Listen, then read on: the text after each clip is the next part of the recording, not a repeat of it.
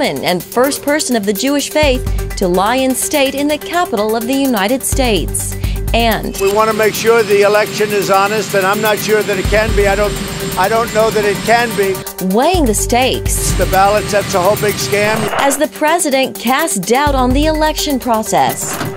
By mounting that kind of fraud at scale would be a major challenge for an adversary. The director of the FBI gives Congress the Bureau's assessment. This as more protests erupt in American cities in the wake of charges around the death of Breonna Taylor. All this and more tonight on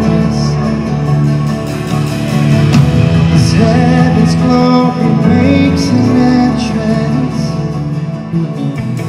I feel it in my bones, I feel it on my skin. Heaven's closer than it's ever been. Feel the swell of anticipation as we believe anything can happen. I feel it in my bones, I feel it on my skin. Oh, heaven's closer than it's ever been. So let it rain. Come on, are you ready for the rain? Come on, let me hear you ready for the rain. So let it rain. Let it rain. Come on, let's declare heaven fall. Come on, say. Let heaven fall, let heaven fall. We want it all. Let heaven fall, let heaven fall. Come on, say your freedom. Your freedom, your joy, your mercy, your hope. We want it all. Let heaven fall, let heaven fall. Come on. Every sorrow will drown in the joy of heaven. Woo! Every stronghold will break in the healer's presence. Yes, Lord. I feel it in my bones, I feel it on my skin. Yeah, yeah. Come on, heaven. Heaven's closer than it's ever been. Come on. So let it rain. Let heaven fall, let heaven fall. We want it all. Let heaven fall, let heaven fall. Come on, say your freedom, your joy, your mercy, your hope. We want it all. Let heaven fall, let heaven fall. Come on, Father, we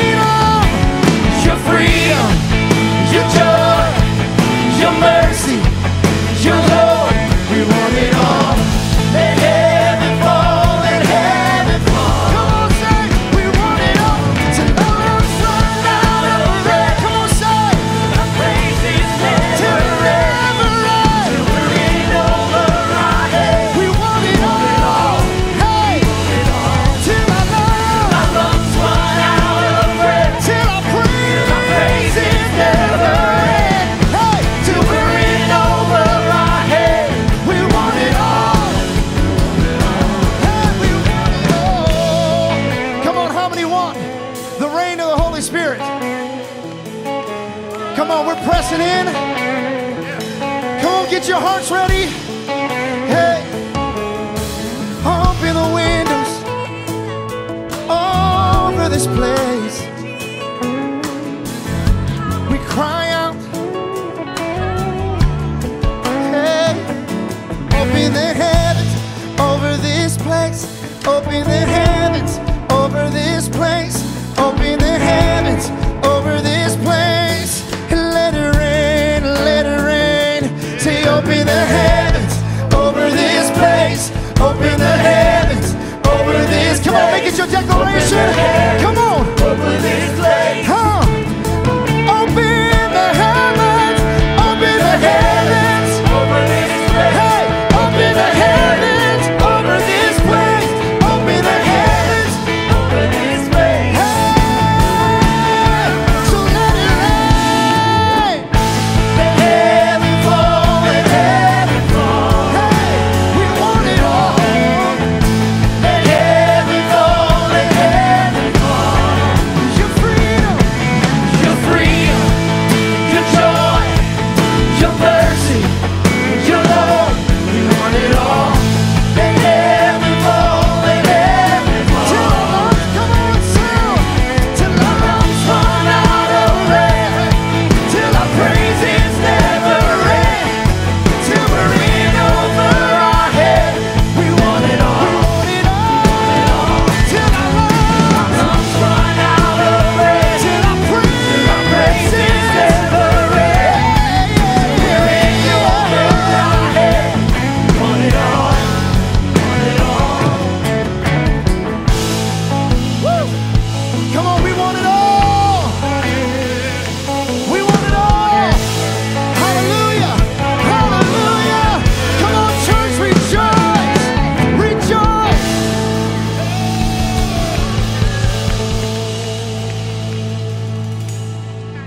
Hallelujah. We're declaring an outpour tonight. Amen. Come on, this is something that we got to take by faith tonight. Amen. I want to let you know and remind you your prayers are being heard. Amen. And I make a declaration that God is moving in the places of the unseen. He's moving with a love so deep. Come on, we might not see it right now, but what we're about to do is about to, come on, go all over the country, all into the White House. Come on, into your house, into your neighbor's house, into the church house.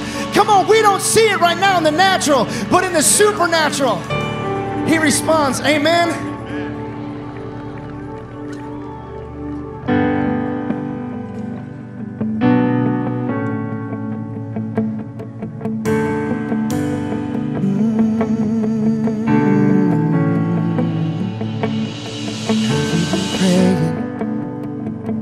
And you still have no answers. Have you been pouring out your heart for so many years? Have you been hoping that things would have changed by now? Have you cried all the faith you have through so many tears? Don't forget the things that He has done before. Remember, He can do it all once more.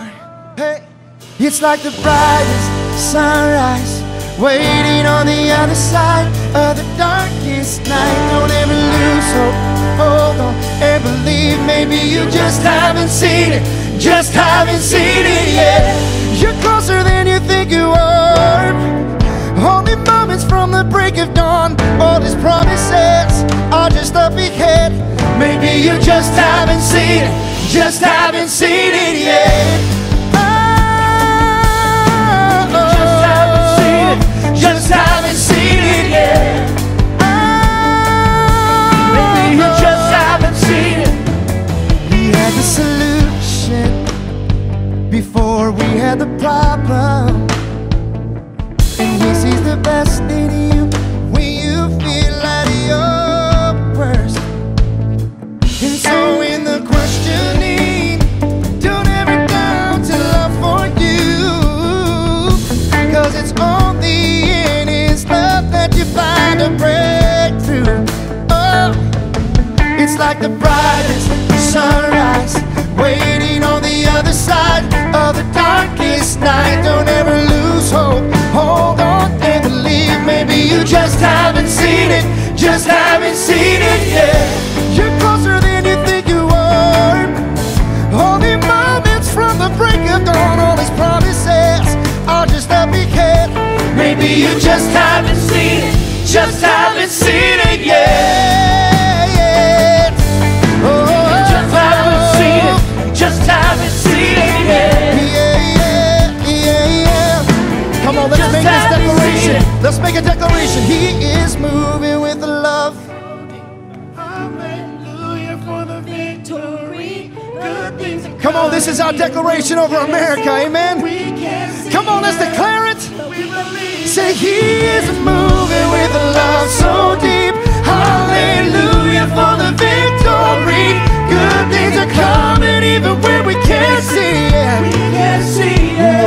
Oh, it's like the brightest sunrise waiting on the other side of the darkest night. Hold on and believe. You just haven't seen it. Just haven't seen it yet. Then you think you just we are. Moments from the break of dawn.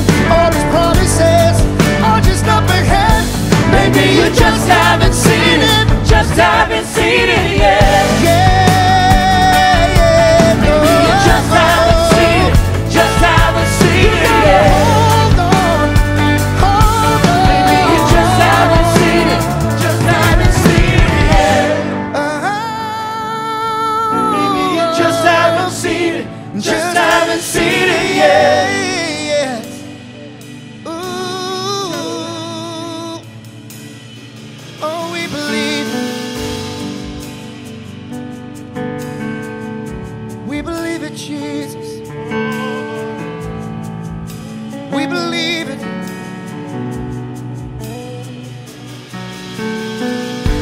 Our hearts cry out,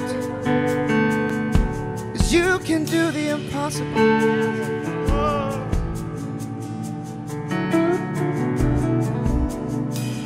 You are here, moving in our midst. I worship you. I worship you. You are here, working in this place. I worship you. I worship you. You are here, you're moving in our midst. I worship you. I worship you. You are here, working in this place.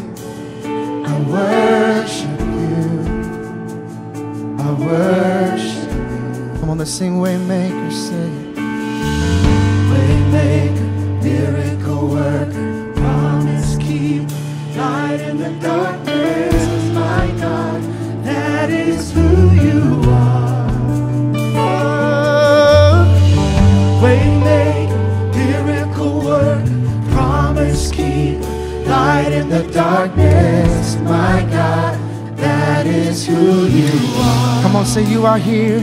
You are here, touching every heart. Touching every heart, I worship you. I worship you. You are here, yeah. You're healing every heart. I worship you. I worship you. Come on, He's here, yeah.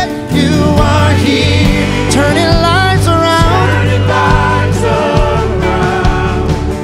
I worship you. I worship You are here, you are here. You're mending every heart. Hey, I worship you.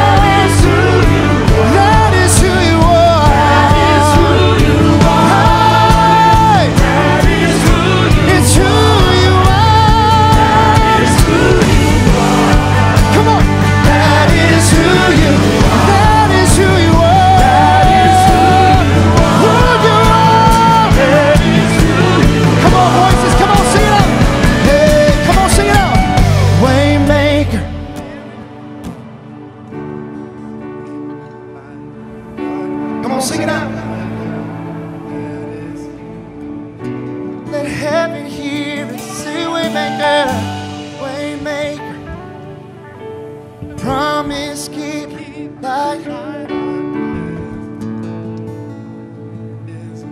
Now this is our declaration. Oh. Even when I don't see it, you're working. Even when I don't feel it, you're working. You never stop working. You never stop working. Even when I don't see it, you're working. Even when I don't feel it, you're working. You never stop. Come on, hey. Come on, even when I don't see it, say. Even when I don't see it, you're working. Even when I don't feel it, you're working. You never stop working. Hey, come on, even when I don't see it, even when I don't see it, you're working. Even when I don't feel it, you're working.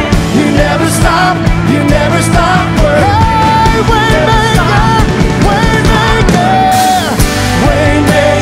miracle worker, promise keeper, light in the darkness. My God, that is who you are. It's who you are. Waymaker, miracle worker, promise keeper, light in the darkness. Come on, sing it for America. Waymaker, waymaker, say, waymaker, come on. Promise keeper, light in the darkness. My God, that is who you are. Oh, waymaker, waymaker, say, waymaker, miracle worker, promise keeper, light in the darkness. Come on, God, that is who you are. Now come on, sing up a shout of praise. Is who you are. That is who you are. That is who you are. That is who you are. Come on. That is who you are. It's who you are. That is who you are. That is who you are.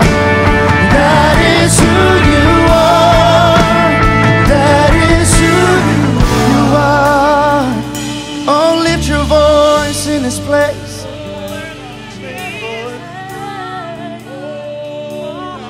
Lift your voice.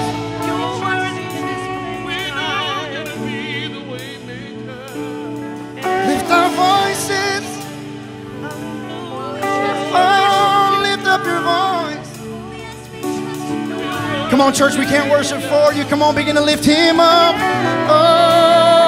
Oh, you inhabit our praise tonight. You inhabit our praise. So we'll praise you. We'll praise you. You inhabit our praise, Jesus. Oh, so we praise you. We praise you. We praise you. We praise you.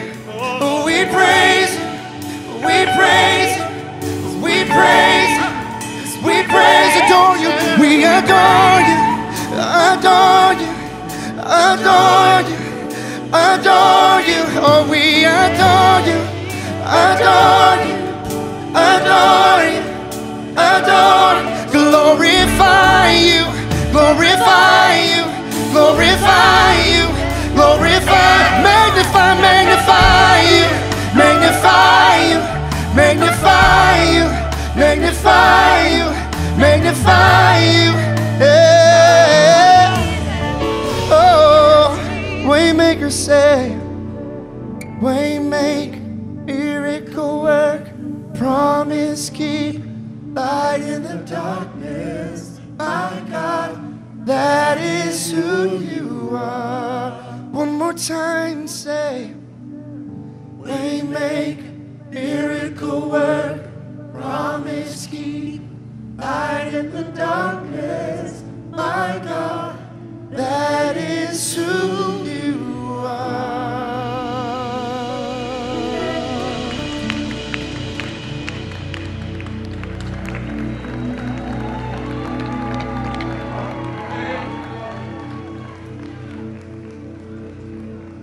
Hallelujah. Glory be to the name of the Lord. Can you just give him praise tonight? Raise your hands and thank the Lord, for he alone is worthy.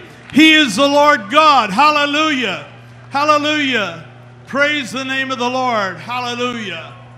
Oh, dear folks, Jesus has been waiting before the foundations of the earth to come for this one moment to inhabit his bride. And here we are, the righteous remnant, standing before a holy God in reverent fear to repent of our sins this weekend, to call down the God of all heavens and earth, to rend the heavens and come and meet with us. We're praying for the outpouring of his Holy Spirit to come and join us here this weekend, to watch a nation turn back to the ways and the will of God.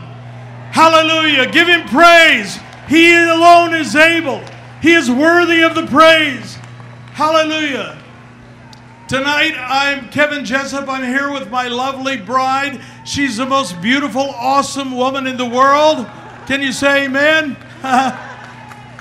You know, we men are lucky because we have brides. And this weekend, we are the bride. We're praying for the Holy Spirit to come and inhabit us, to infiltrate this place.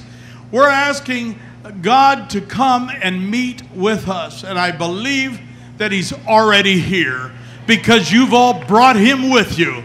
So give yourselves a hand tonight for showing up. Hallelujah. The entire Bible is a simple story about a father looking for a virtuous bride for his son. Well, I'm here to say tonight that we've all come to Washington, D.C. to say one thing.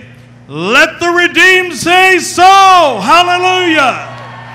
God is still on the throne. He's a big God. He's a waymaker. He's the light in the darkness. And we thank God for it.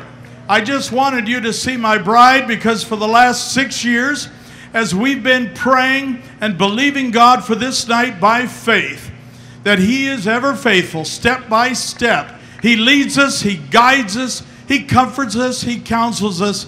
And without my sweet wife, we couldn't be here tonight. So I want you to just give it up for this wonderful intercessor, woman of God, full of the word, my rock, my pillar, my lovely wife, Donna. Hallelujah. Thank God. Thank you, Donna. Praise God. Now I want to bring two very special people on the platform with me just for a moment before we get underway tonight. And tonight's going to be a very powerful night. This man right here is Pastor Phil Enlow, pastor of Harvest Chapel in Venice, Florida. And this young man over here is Juan Pinzon. I met him 7 years ago, itinerating for Reinhard Bonnke at the time. And Juan looks like he's 12, but he's 23. That's true. He's a handsome guy.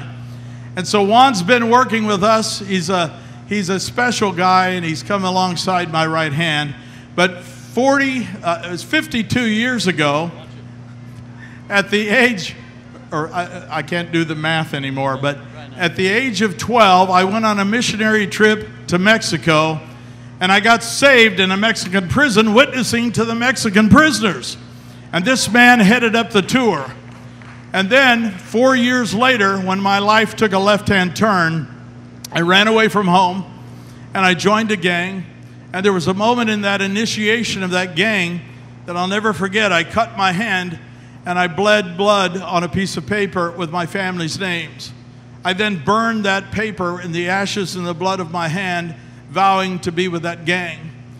And 4 years later, at the age of 16, sitting in a prison cell with no hope, I remembered the words that my mother said.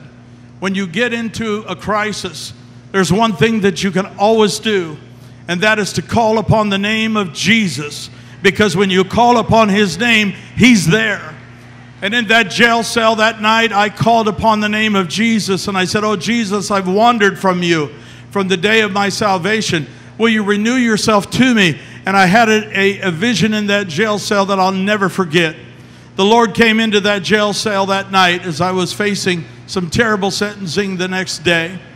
And he said that gang initiation was a cheap imitation of what I did for you, because I actually spilt my blood on Calvary's Hill.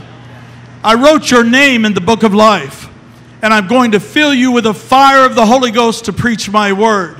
And at 16, I didn't know what that meant, but the schools didn't want me anymore because of the past records. And my mother, who told me to cry out to the name of Jesus, called Pastor Phil and said, 4 years ago, our son came back from Mexico, saved and on fire for God, and now his life is in danger. And for some unknown reason, Pastor Phil took me under his wing for 2 weeks. That 2 weeks turned into 10 years. He made sure that I went to Bible school, and we traveled all around this globe preaching and witnessing the glory-saving salvation, the long arm of God that never stops pursuing us, and we praise God for it. I'm telling you, I remember the Chilean miners in that pit with no hope to get out. That was me. But God's long arm reached down as he did with those miners, and one by one he pulled them out of that crazy man-made contraption, and we all watched as they came out safe, and we hollered and screamed that they were safe. That is what God does. He reaches into a pit that we don't have any escape from, and he pulls us out, and I'm so grateful to the Lord for his finished work on the cross.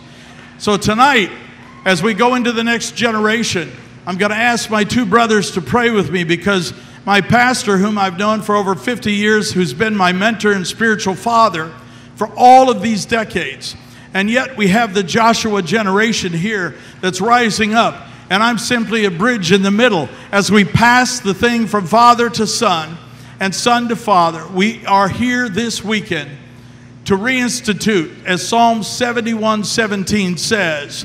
It says, from my days of youth you taught me your wondrous deeds. But even when I'm old and gray, do not forsake me until I pass on your power to the next generation.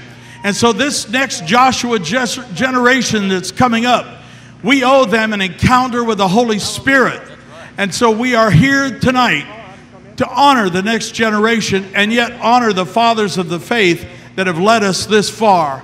And so tonight I want to ask Pastor Phil and Juan Pinzon to both say a quick prayer over this, and I want you all to join us in prayer and thank God for his faithfulness into our lives. And the Word of God, it says he'll never leave us or forsake us. We may leave him, but he's a long-suffering, gracious, merciful God, and he lets us come back to him. And I'm so grateful for that. Pastor Phil, lead us in a prayer tonight. Shall we pray? Heavenly Father, we call upon you to grace us with your presence. We've come around the world in order for you to get glory and honor. Thank you for the vision that you gave to Kevin of this day and Donna. I thank you, Lord Jesus, that you have made it come into being what you have called them to do. So I pray, Lord, that you will bring us back in unity like you did in that upper room. I pray, Lord Jesus, that you will pour out your Spirit on all flesh like a mighty, roaring, rushing wind like you did in that upper room. I thank you, Lord, for the results of this gathering. And so I ask all this in the name of the Father, Son, and the Holy Spirit, in the name above all names, Jesus Christ. We ask these things in your name. Amen.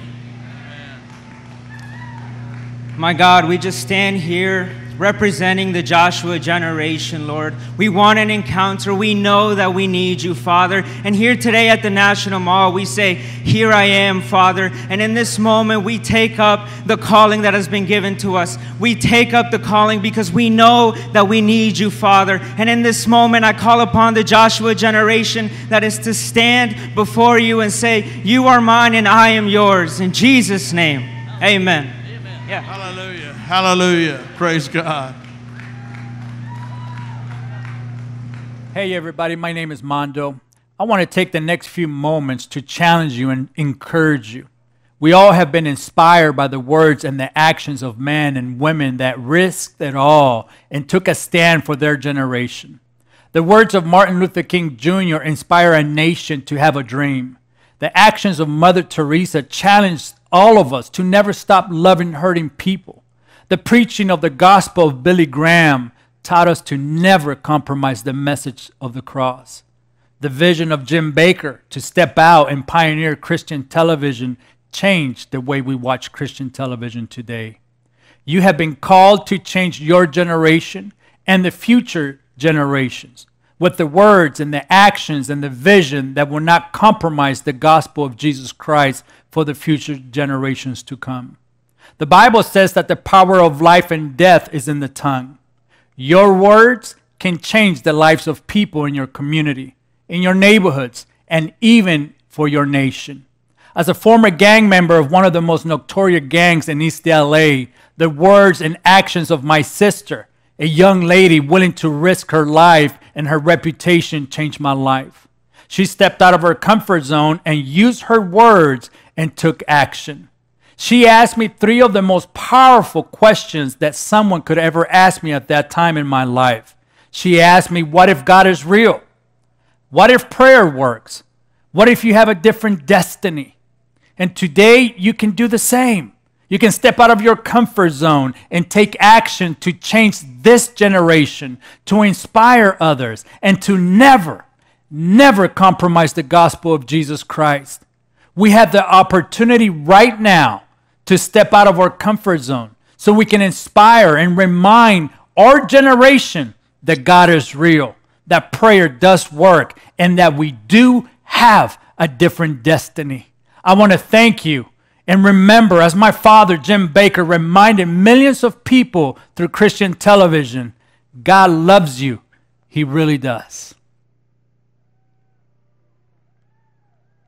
There was a mass shooting that was planned targeting Black kids at a school, a high school where my son attended. And due to hate and racism, they planned to kill all the kids that had a different skin color than theirs. And the threats to cleanse the hallways and create a Columbine #2 were made on social media by 2 Caucasian students. When the police department was notified and entered into the home, one of the juveniles did have 5 guns and ammunition. The introduction was made to Pastor Troy Martinez as a co-responder in our city. He provided a bridge for us as parents and victims. When it comes to communities of color, it's imperative to have co-responders to assist them before things get out of hand, when people's emotions are heightened, when people are angry, maybe there's distrust of law enforcement.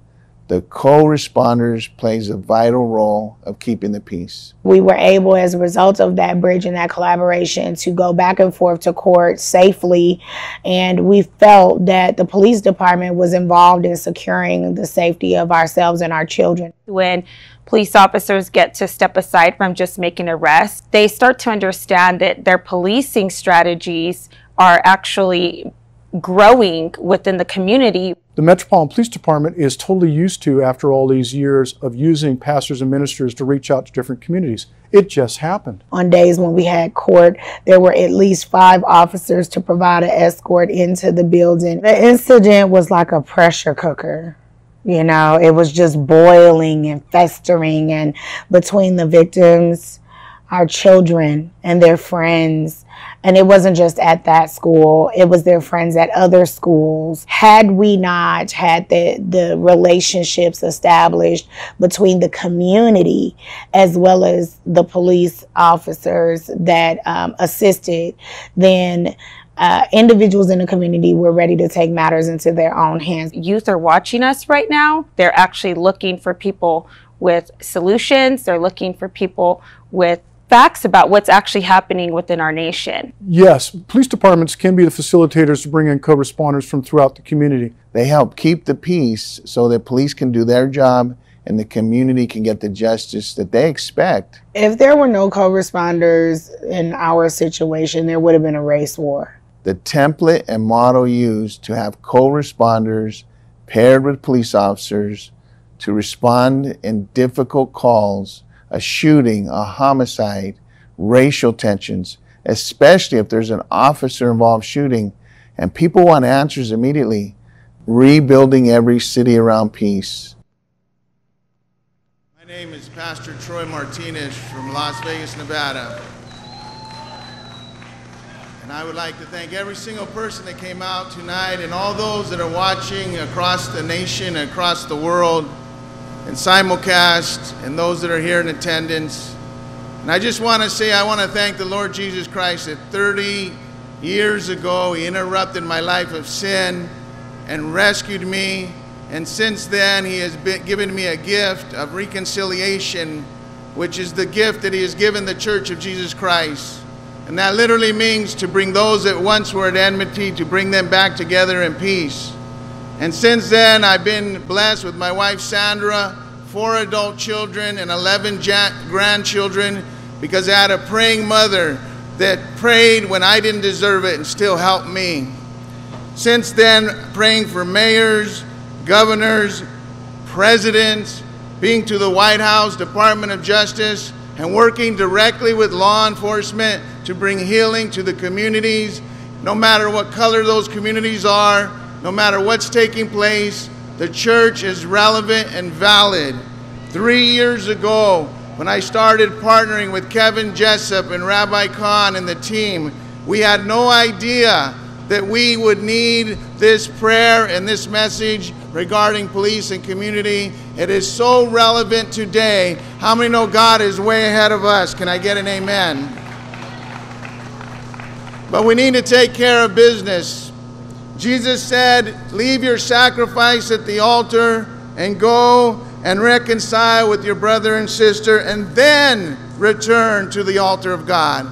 So we need to make sure that we reconcile, no matter what level it's on, to remove every form of misconception, hate, mistrust, whether it's towards the police, whether it's other people of different races. It doesn't matter.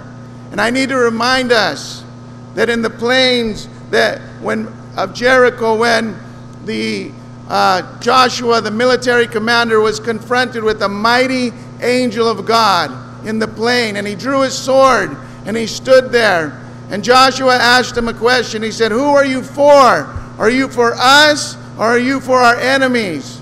And this mighty military angel of God said, I'm not for you and I'm not for your enemies. I'm for God. I'm a mighty commander. I got power and authority. And that's what we need to understand, that it's going to be that we are returning to God, and there's only one side when it comes to salvation, and that is the Lord Jesus Christ. If you believe that, give the Lord a big hand praise. The Lord has placed us strategically at this time.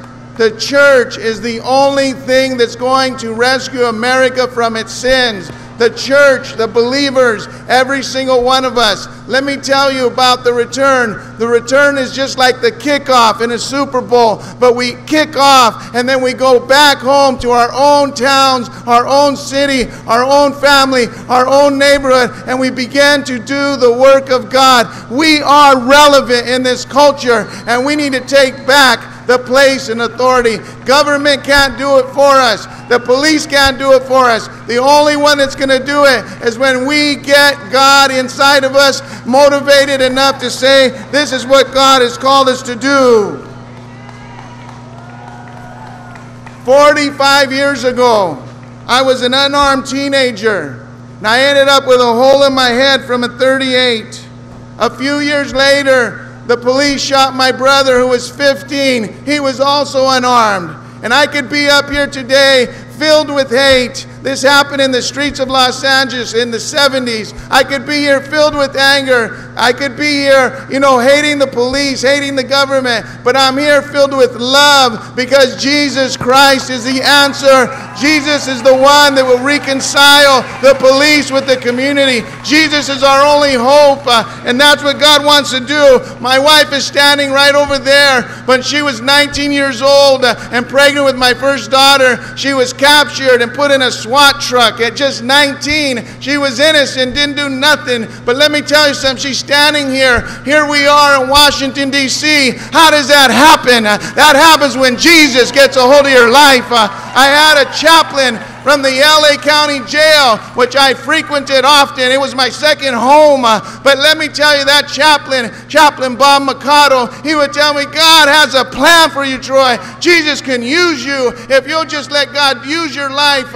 And today, let me tell you something. Jesus is using people of God. He will use a sinner. We are sinners saved by grace. Can I get an amen? And God wants to use us now. But let me remind you, the same people that don't understand, they don't know Jesus. They're waiting for someone to bring them the answer. Someone to say, we don't hate you. We love you. God isn't against you. God isn't on one side or the other. God is for everybody. It's the will of the Father that none should perish, but all should come to the saving knowledge of Jesus Christ. If you believe that, give the Lord a hand. Let me tell you something. All my grandchildren were born in Las Vegas. Can anything good come out of Las Vegas? Yes, something good can come out of Las Vegas. We have partners with the Las Vegas Metropolitan Police Department. When somebody's shot, when somebody's injured, when there's racial tensions, something's happened in the school, they call the people of God. They call the pastors. They call the preachers. They say, come and help us. We can't do this with a gun. We can't do this with a badge, but what we need is the Bible. We need Jesus, and when we show up, there's a light that drives out all darkness. So I'm here today as a living letter, a testimony of what God can do. Take it home, friend. Let us return to God. Let us return back to our communities. Let's reach out to the drug addict. You're going to hear in a minute from Mike Lindell, an old dope fiend. But now let me tell you, we're going to start a new program, and we're going to see it every single city in America, because Jesus Christ is the answer, and we are returning to him with a fervency and a power and an authority. So in my head, I was like, okay, I'm going to accept Christ in front of everybody right now. Then I'm going to go home and snort drugs until I don't want to do them anymore. And that was my way of thinking. So I received Christ at the church. I went home, neglected my daughter and put her in front of the TV. I remember I grabbed a $100 bill. I always used a $100 bill for some reason, pride or something. I chopped up my crystal meth, got it all smooth and powdery, and I snorted a big old line. And I held the bill and I looked up and I said, Jesus, if you're real like that pastor said, then you got to take these drugs from me. Come into my life, come into my heart. And I just got quiet. I said, search me right now, search my heart. Words that would describe my life, I would just say fun, crazy, and out of control. Wilding out. Partying, skateboarding, going to all different countries. Surfing, snowboarding, Tonga, Fiji, met with the king of Fiji. Working with a lot of different bands, slept with girls. Got introduced to cocaine, started shooting heroin. A lot of girls from the Deftones, the Limp Bizkit, sex addiction. Acid and Hawaiian mushrooms. Every girl was out to burn me, 50,000 watts of sound system. Used them like pieces of meat for 8 hours straight. She said, I love you, I want to be with you, but I'm gonna get an abortion. I was losing friends that were dying, putting ecstasy, heroin, and coke in syringes and shooting it while smoking crack. Start over. If I were to personify addiction, he would be charming, charismatic, leader, silver tongue, it's got many to follow it. Dominant, not allowing attention to go anywhere else, promising better things. It's a better thing always around the corner. There's always something more sweet.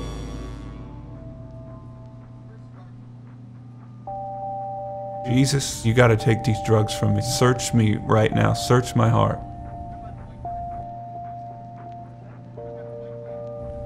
Father, I felt so much fatherly love from heaven. And it was like, I don't condemn you. I love you. I love you. It was just love, love. And instantly, that love from God came into me. It was so powerful that the next day I threw away all my drugs. And I quit corn. I was like, I'm quitting corn and I'm going to raise my kid. Because my kid, like, I got the love from God coming to me, and then it came out of me to my kid. It changed me. My heart was changed like that. And I was like, Janaea, Daddy's going to be home with you all the time. I'm quitting my career, And her face lit up, and she's like, for me? You know, she felt so special. And God used her to save me, to save her. It's when I'm in those moments and when I'm crying out in the desperation, God's working in that. And I don't always feel close to it. There are a lot of things I don't have answers for. You know, why am I still here? I've had to bury friends who I think are much better dudes than I could possibly be. They were kind and gentle and giving.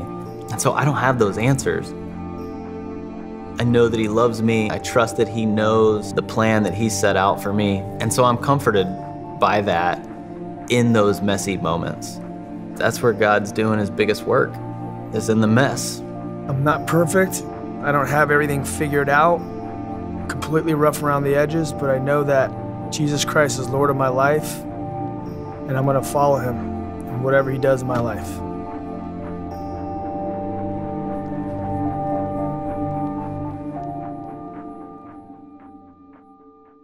This is Song of Solomon 8:6 and 7a. Set me as a seal upon your heart, as a seal upon your arm. For love is as strong as death, jealousy as fierce as the grave. Its flashes are flashes of fire, the very flame of the Lord. Many waters cannot quench love, neither can floods drown it. 5 years ago, my mother got a phone call from the hospital saying that my brother was dying and that she needed to come to the hospital right away. What we didn't know is that he had gotten a hold of some bad drugs and he stopped breathing. The only reason that they called her was because his organs were shutting down and they knew he was going to die. We used the Word of God to cancel every single negative word that had been spoken over my brother's life or written by the doctors. And everything that the doctors said that he would never do again, today he's doing.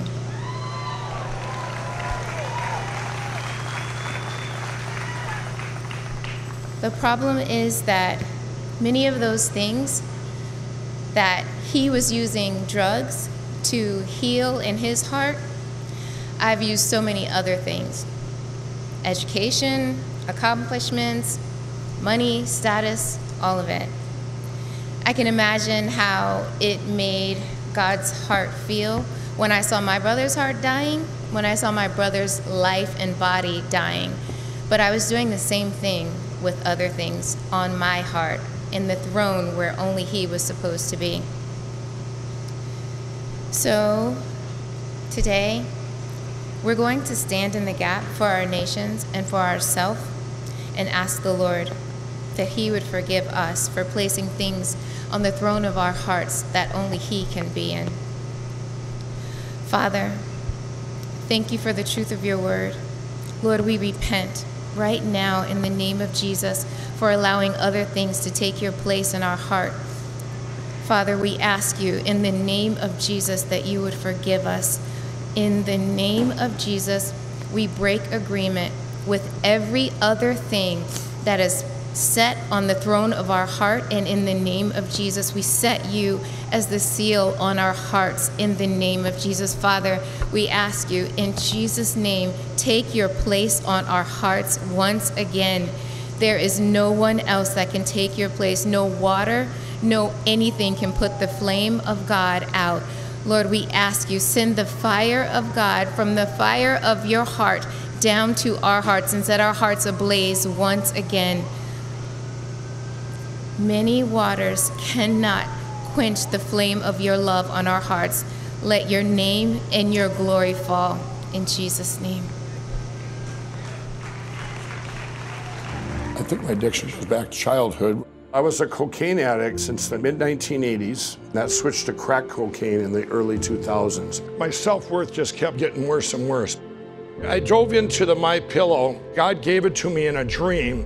You know, I wanted to be able to walk down the streets and anything that anybody wanted in a pillow, My Pillow would have. We're gonna make the biggest infomercial in history, and it's gonna change the world. That infomercial launched October 7th, 2011, and I went from 10 employees to 500 employees in 40 days. In the spring of 2008, it was an intervention. I've been up for 14 days doing crack cocaine. Give me that phone. He says, I'm gonna take a picture of you. He says, you're gonna need it for that book you've been bragging about. And he says, we're not gonna let you die on us. On January 16, 2009, God freed me from these and other addictions. I'm going to do this platform thing, and I'm going to wake up in the morning and never have the desire for anything again. Never had a dream about it. I never looked back. You ever see this guy with the pillows on Fox? Mike Lindell. There's nobody on this planet I'd rather have as my president than Donald Trump. Be the most amazing president this country's ever seen in history. I see promises made and promises kept. I knew my calling, that God had chose me for this to help people. Are you ready? Are you kidding? I've been waiting for this my whole life. Thank you, Mr. President, for your call to action, which has empowered companies like MyPillow to help our nation win this invisible war. Now I wrote something off the cuff, if I can read this. Okay. God gave us grace on November 8, 2016, to change the course we were on. God had been taken out of our schools and lives. A nation had turned its back on God.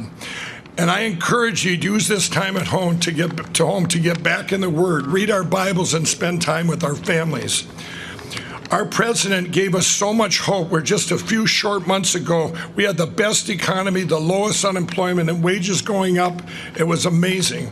With our great president, vice president, and this administration, and all the great people in this country praying daily, we will get through this and get back to a place that's stronger and safer than ever. Thank you very much. Thank you, Mike. Appreciate it. Please come on up. I did not know he was going to do that, but he's a friend of mine, and I do appreciate it. Thank you, Mike, very much. I remember that day like it was yesterday. I want to tell you that my story, we all have stories, and I'm going to tell you the longer version right now. But I wouldn't change a thing in my life if I wasn't where I'm at right now to be able to speak out for Jesus and help everybody get to the Lord, or to use my story for that. But my story, it begins at, I was 7 years old when my parents divorced back in the late 1960s, where divorces weren't common. So I was put into a school, and I was the only one in the school from a divorced family. So I would either show off or I wouldn't talk. The devil put these lies into me that I'm not good enough or I don't fit in and all these things. And by the time my 5-year class reunion came, I got there and everyone was graduating from college, or they had started families or expanded their careers. Well, myself, I had worked at a grocery store and a drive-in movie theater and had dropped out of college in the first quarter. But I took over that class reunion and I started telling them these other things that had happened to me, like I had crashed my motorcycle on my way to go skydiving, and I got back up and I got down there and my parachute didn't open. Or owing the mafia $20,000 for football bets, and they come to my door to break my arms. So all these things, I took over this reunion. Well, then I got home that night in bed, and I laid there, and this deep sadness came over me that I wanted what they had, that it was a deep loneliness and a sadness. And I think, I can look back now and say where I believe addiction comes from childhood wounds, fatherlessness, all these things that happened in our childhood. And for me, then in the 1980s, I was introduced to cocaine. Well, then I could talk your ear off. It would mask pain. It would give me false courage. All these things. And what happened then, though, is I was a very functioning addict. I think all too many times they think of an addict as someone in the streets. Well, it doesn't matter how many forks you eat with. Addiction affects everybody. But I was a functioning addict for about 20 years, and on the cocaine and alcohol and compulsive gambling. Then it all turned to crack cocaine in the early 2000s, and that was very hard to run two parallel lives. But I was always an entrepreneur, so there was another parallel track. But I owned a bar for 13 years, probably not a good place for an addict. And in that bar, it's funny, at the end of the night, we'd go over to someone's house, and I would be sitting there telling them about Revelation in the Bible. I read about it when I was in jail numerous times, and I would tell them about God, and they would quit and find the Lord that night, and I'd go, what am I saying? I'm losing friends. And what was happening, I think it was always me trying to convince myself. And God was chasing me all those years. I had all these near-death experiences and all these things happening. But one of the things that bothered me, or that followed me, if I had that bar and a stranger came in the bar and I wasn't, if there was no one else in there, I would wait on him and say, you know, let me know if you need anything. And I'd be over in the corner acting like I'm busy going, please leave, because I couldn't talk. I couldn't talk to people. And the reason for that, I look back now and I think it was fear of rejection, where you can't get rejected if you don't talk.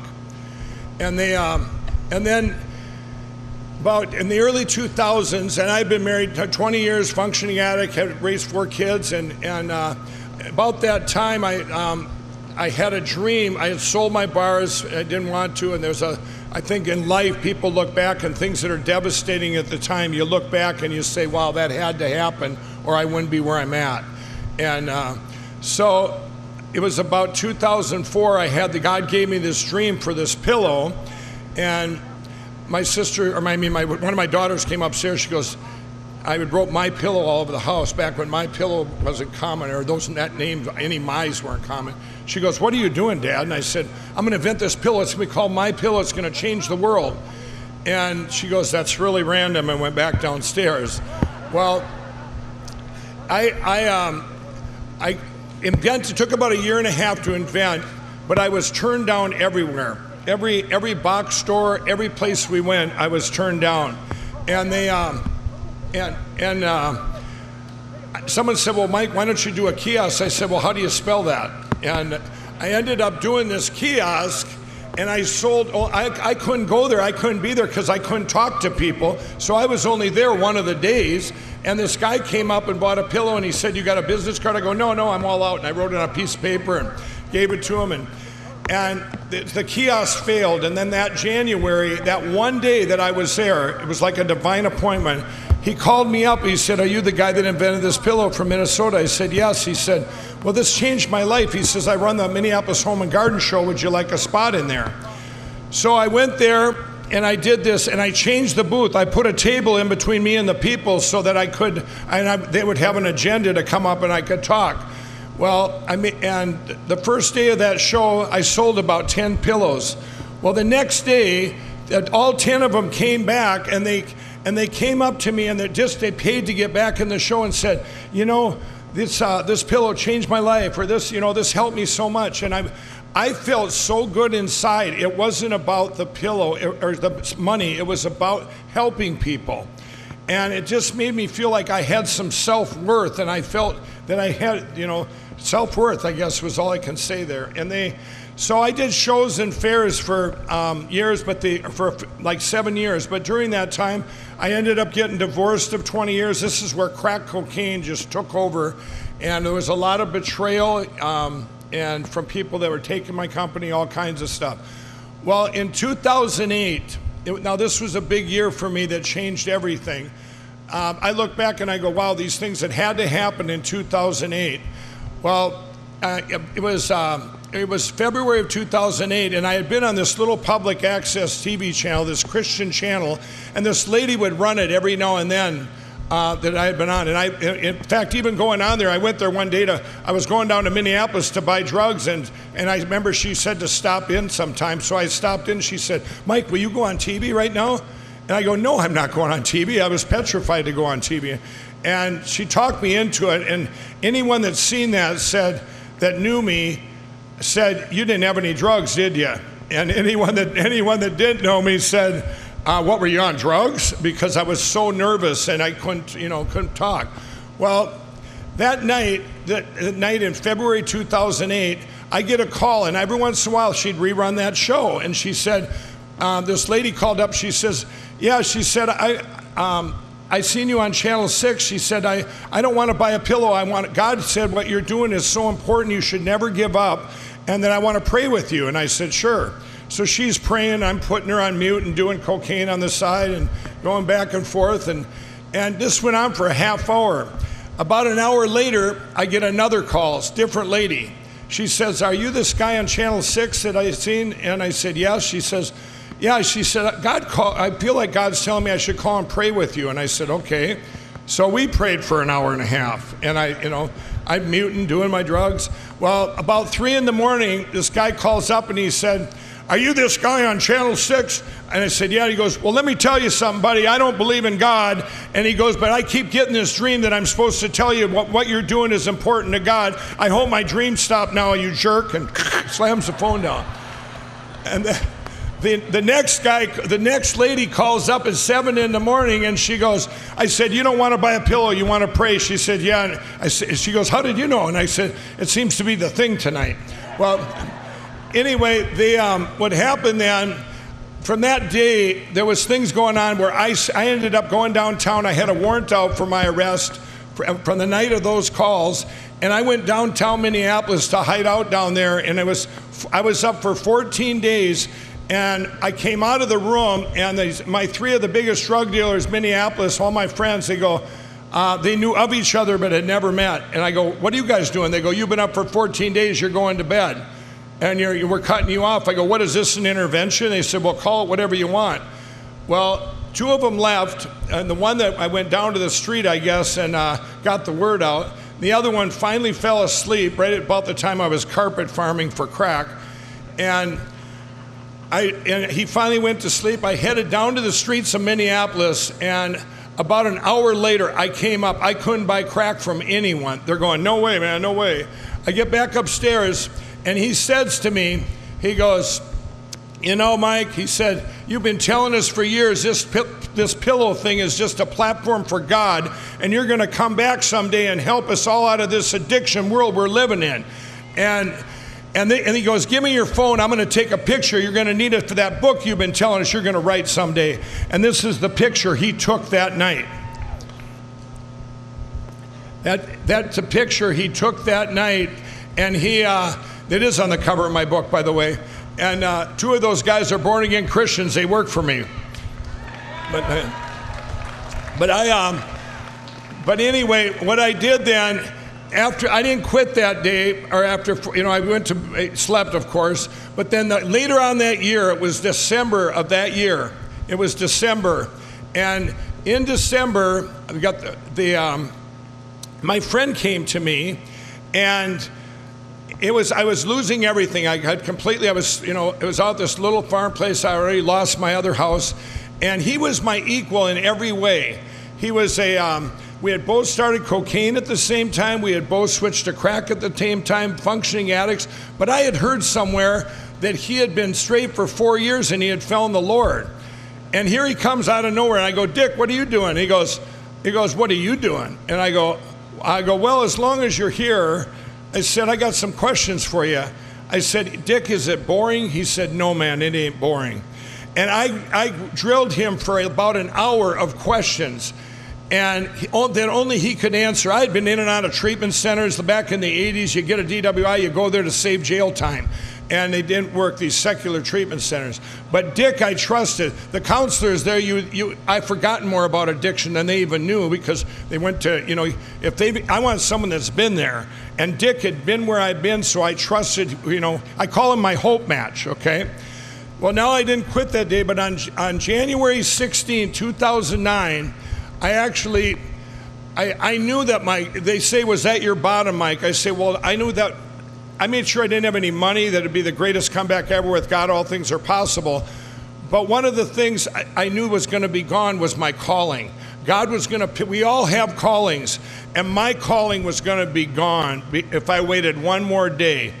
And so I gave God a prayer. I said, "God, okay, I'm going to do this big platform thing that you have, but I want to wake up in the morning and never have the desire again for any addiction and any drugs." And that's what I said. And the next morning I woke up, it was like Groundhog Day. Something's different, and it was gone. The desire was gone, okay? But that was a miraculous miracle. I've never had a desire since that day. But one of the things, then I was with my sister, and she said, "Well, we gotta pray for favor." And I said, "Well, what's this favor?" And she said, "It's in the Bible and stuff." And she tells me about it. And one of the things, my company had been taken, and I had to go get $30,000 from people I didn't even know, and they all wore ties, which scared me back then. If you wore a tie, ooh, I'm not worthy. And so I walk into this room to borrow this 30 grand from people I don't even know, and much less I couldn't talk it because I didn't have my drugs. But I walked in there with a t-shirt on and 3 jars of foam, and there's a CEO, a CIEIO, and all these C's lined up. And I said, so I started telling them, these guys had taken my company. I used to be a crack addict, and I need to borrow money. I'll pay you back in 2 months. The one guy goes, when do you quit crack? And I said, last Thursday. But they ended up giving me the money. The point of that story is that it was a miracle. They gave me that money there. But things kept happening. I went to, 2 months later, I felt led to go to a faith-based treatment center at our church to find out why I was an addict in the first place. And I got in there, and it was different than any other center that I'd ever been in, any secular center. They were focusing on Jesus, and they asked about my father. I go, what do you mean my father? I come from a divorced family. I said I had a fine upbringing. And that they found all these wounds back that they planted so many seeds opened up that seeds of hope, I guess I would call them, when I left there. Well, when I left there, it didn't fully take, I guess. And anyway, I go on in TV then, and we had completely spent 2 years getting my pillow back, and I said, let's do an infomercial where it's going to be the biggest infomercial in history. And I didn't know infomercials fail, and my friends and family, we all pooled our money together, and we went to film the night before. Remember, I couldn't talk to people, and they said, the one producer texts the other guy when we were doing our reads. He said, this is the worst guy I've ever seen in history. He'll never make it on TV. And he says, he's paying you, just go with it. Well, we did this commercial, and it launched October 7, 2011 at 3 in the morning. And it exploded. I had 10 employees, and 40 days later, I had 500 employees. But the story is that then you always seen me on TV wearing my cross, right? Well, by 2014, I always wore my cross on TV and crack house, it didn't matter. I always wore my cross, and people would call up and say, I was the only call center. Are you wearing that cross to sell pillows, blah, blah, blah? And some atheists, and I'd sit there and tell them about the Lord, and they'd hang up the phone, saved, and I go, there, take that. And I wasn't even saved yet. And anyway, we did this. By the time we got so big, by the time 2014 came along, we were within 2 days of going under, and I met a gal, she's here tonight with me, Kendra, and she said, she started telling me I fell away from God. And I started, praying, and she's having me praying, and I said, what do you have that I don't have? Well, she had a personal relationship with Jesus. I believed in God, I just didn't have that personal relationship. And so I wanted that, and I'm going, and in our lives, we all have things that happen. You have a 1 in a million or a 1 in a billion, or this is impossible, and you add them together, and when does it become a miracle? And that's the way I was. For me, I would say, God, show me things that it's absolutely impossible, and I would go, that has to be God. Well, things started happening. In 2015, I had a dream that I'd be in a room with Donald Trump, and then he says he's running for president. Well, then the following January, I go to the National Prayer Breakfast, and remember, I'm not saved yet. I go there, and I'm randomly picked out of the 12 people to pray in a room with Dr. Ben Carson, and who's running for president at the time. And things like that kept happening that whole year. But I'm telling everyone, I seen me and Donald Trump in a room together. And now the summer of 16, I was flying to California, and I'm in the bulkhead of the plane, and I go, and I had this magazine I had bought on Donald Trump, and it was like a big catalog, and I opened it up, and I got up. It was at 10,000 feet where you finally have a cell phone signal, and I'm sitting there, and I go, okay, this is like late July, early August of 2016, and I go, God, I know I seen a dream with me and Donald Trump in this room. What do I have to do with it? I want an answer. I need an answer right now. At that moment in time, my phone dinged. Mike, this is Donald Trump. Will you meet me at Trump Tower in New York City? And I'm going, Jesus? And I start, and the flight attendant's going, "Are you okay?" I go, "Yes, it's a miracle." You know, but for me, it was a miracle. My prayer was answered right in that real time. It was impossible. So the meeting is set up for August 15, 2016. So here's this ex-crack addict going in to meet a potential president, and they go, "Whatever you do, don't tell him you're on crack or you were on crack, and whatever you do, it's never going to be a meeting alone."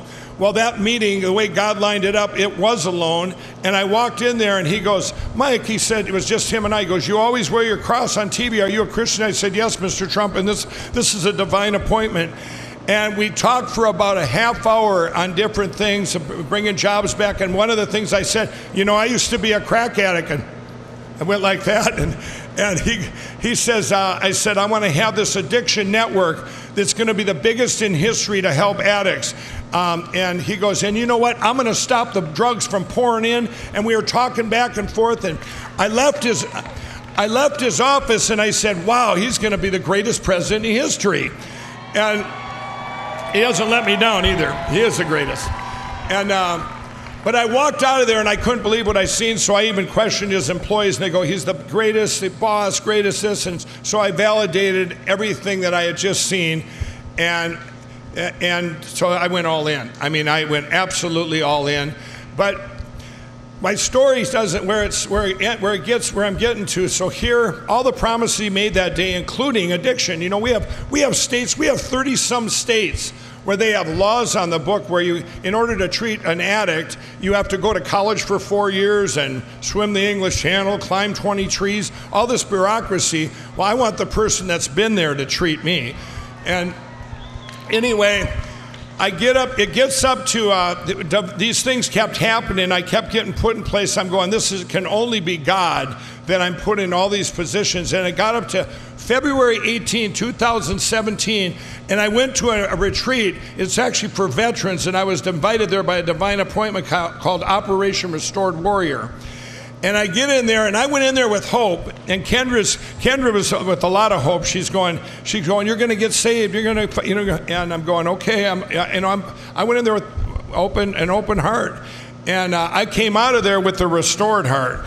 I did a full surrender on February 18, 2017, to Jesus.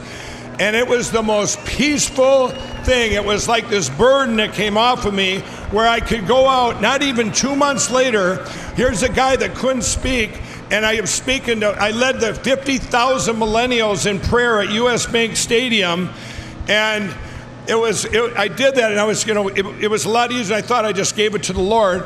Well, 2 weeks later, I was in an amusement park with my granddaughter, and all these millennials were coming up to me, these kids, and they're going, "Your story of all these Christian bands and all this stuff there, your stories meant so much to me. I found Jesus." And I'm going, it was God confirming to me that I was on the right path for my calling to help people to Jesus, just like I did helping them with a pillow back then. And it made me feel so good that my story meant something.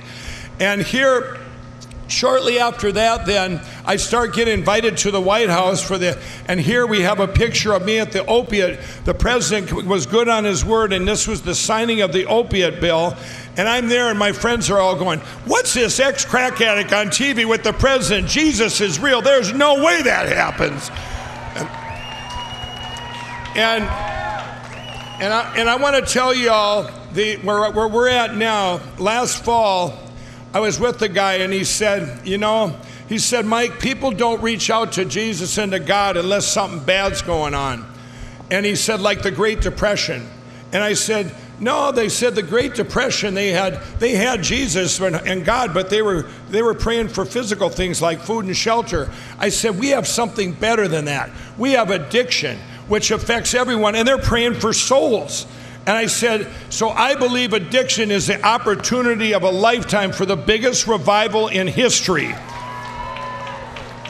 And that network I told the president about, it has come to fruition. It's called the Lindale Recovery Network, and I partner with the Return here. When they met me last spring and said, you know, Mike, we're going to have this day of prayer and repentance, and you need repentance before you have revival. And that's what we're going to have. And if you can all get on, you can all help out today by going to *Pray and get involved, and it's going to keep on going. We're going to bring millions of people. It's not getting people out of addiction. That's just a bonus. The big thing is getting people to Jesus. So God bless you all, and thank you all for being here. And I hope my story helps someone out there. And we all know that terrible things are happening with addiction, but we all also know someone that's made it through, and make that person your hope match. Thank you.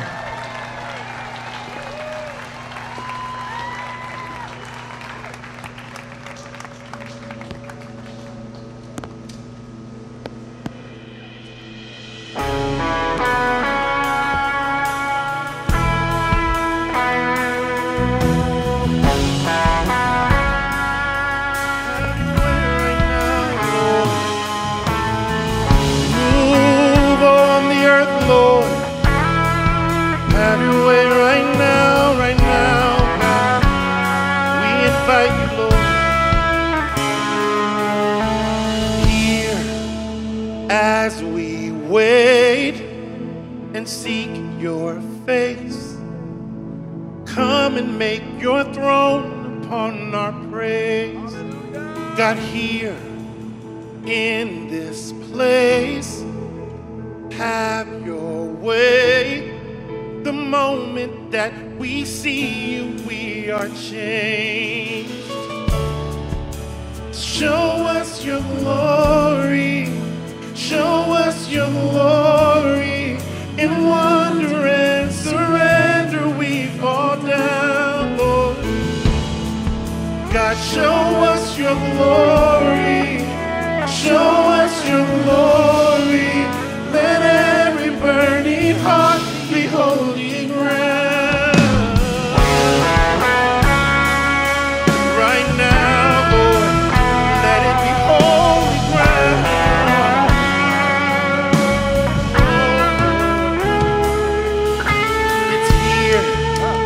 Not by power and not by might, but only by the cross we come alive. It's here that we're undone and overcome by heaven's love revealed before our eyes. So show us your glory, Lord. Show us your glory. Right now, Lord. Show us your glory. In wonder and surrender we fall down.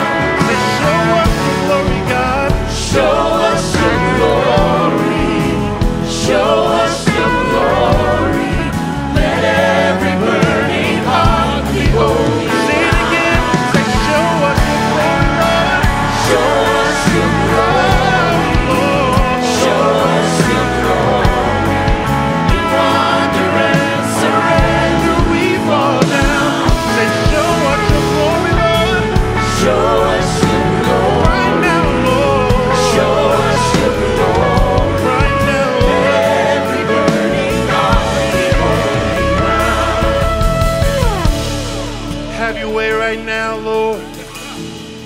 Want more of you right now, Lord. Move on our behalf right now, Lord. Chains fall, fear bow here and now. Jesus, you change everything. Chains fall and fear bow, yeah. Here and now, Jesus, you change everything, and lives healed, yeah, hope found here and now, Jesus, you change everything. Say chains fall, may the fear bow right now, here and now.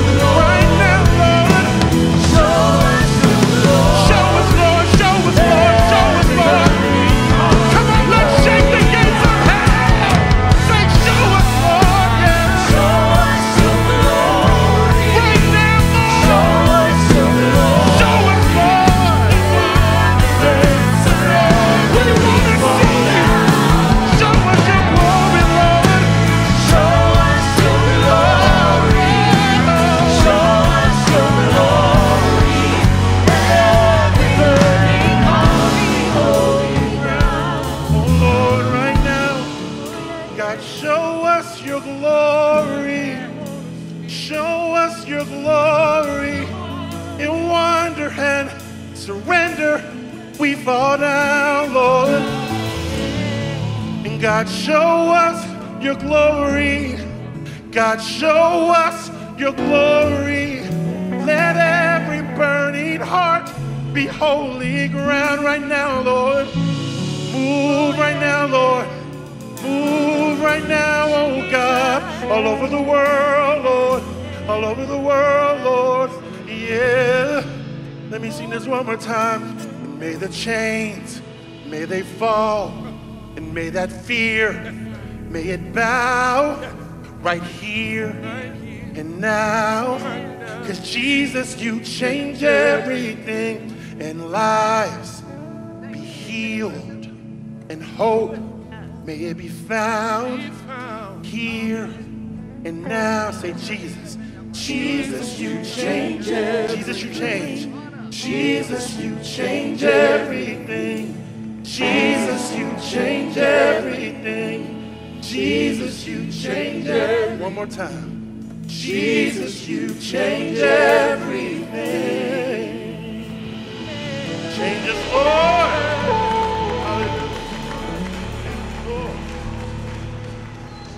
Good evening. Hi, I'm Mark Cook, and I already feel guilty. I'm sitting here beside stage seeing you guys get rained on, and I wish I was out there with you. But let me tell you, you're going to have special favor, because as I stare at that monument, which says at the top, "Praise be to God," you're sitting in holy ground, and I claim victory on this mall and holy ground. A quick background, a little bit like Mike Lindell. I don't have to give my testimony so much because we may be twin brothers separated at birth. Again, Mark Cook, my background's film. I produced a movie called Lost in Space back in 1998, and now I know why. Because I was lost in space. I wasn't a Christian, and a song comes to mind right now. And it's a song that says, "Still remember where you found me, so amazed at where I stand." And as I sit here in this place, I'm amazed that lost in space, saved by grace. God pulled me out of the muck of Hollywood into the light of his precious son, Jesus Christ. And I am honored to be here.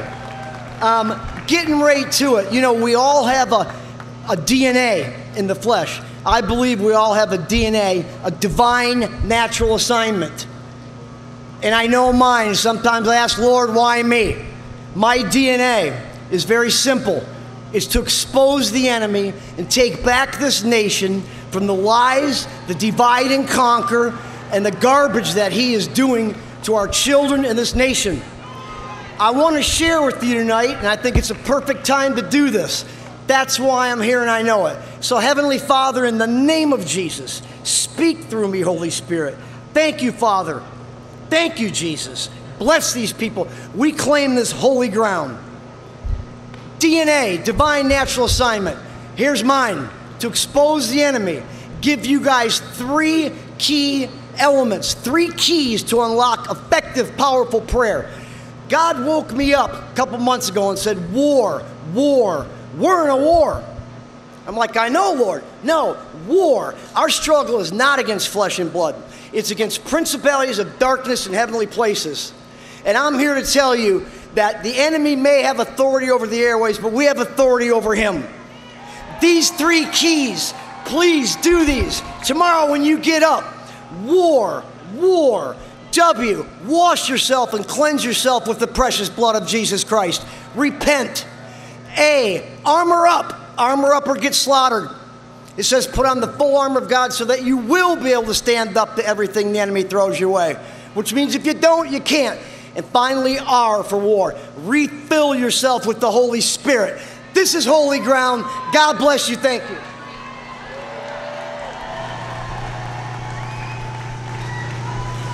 Good evening. I'm Gloria Garces. And as we come together tonight in this important act of repentance, I ask that you join me on a journey to heal a wound created by our Christian past, and one that is constantly reopened and reinfected by our present, even by our own account. Please close your eyes for a second and think of the last time you slapped someone, or you punched them, or you stabbed them, or you threw rocks at them. For many of us, this is not a memory that we have because we have never physically done this. But what about with our words that can cut deeper than a knife? Our thoughts and beliefs, our actions or inaction, our emotions.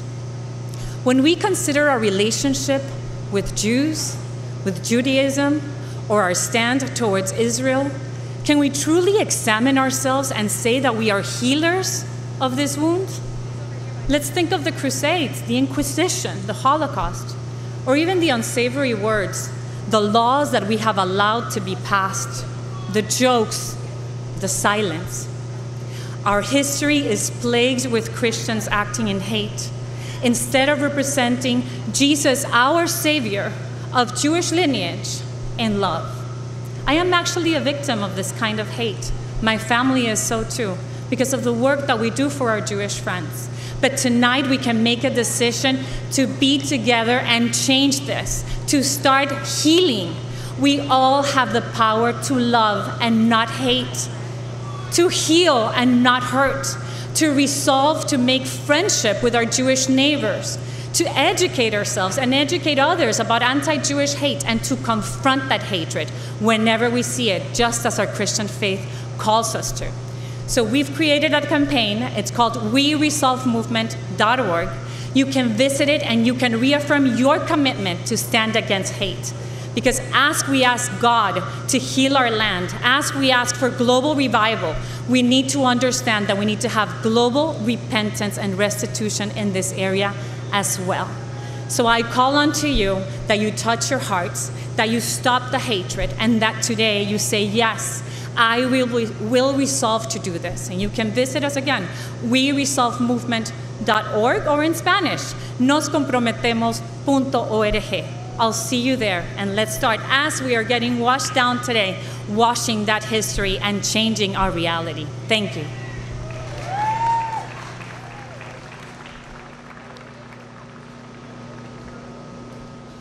Good evening.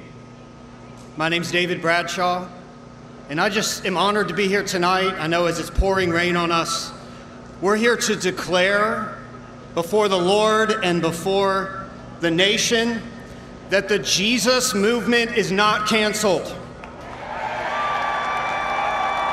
I believe that the Lord is going to put the person of Jesus on display in America in the midst of this time, perhaps like never before in our nation's history. I love the verse in Isaiah chapter 4. It says, the branch of the Lord will be beautiful in that day. And the branch of the Lord is Jesus.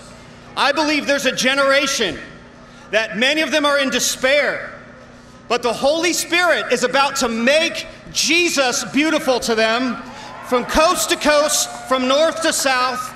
And we're gathered here today in a place of hope as we return to the Lord in the beginning stages of a great awakening. And I want to share just briefly a testimony with you all.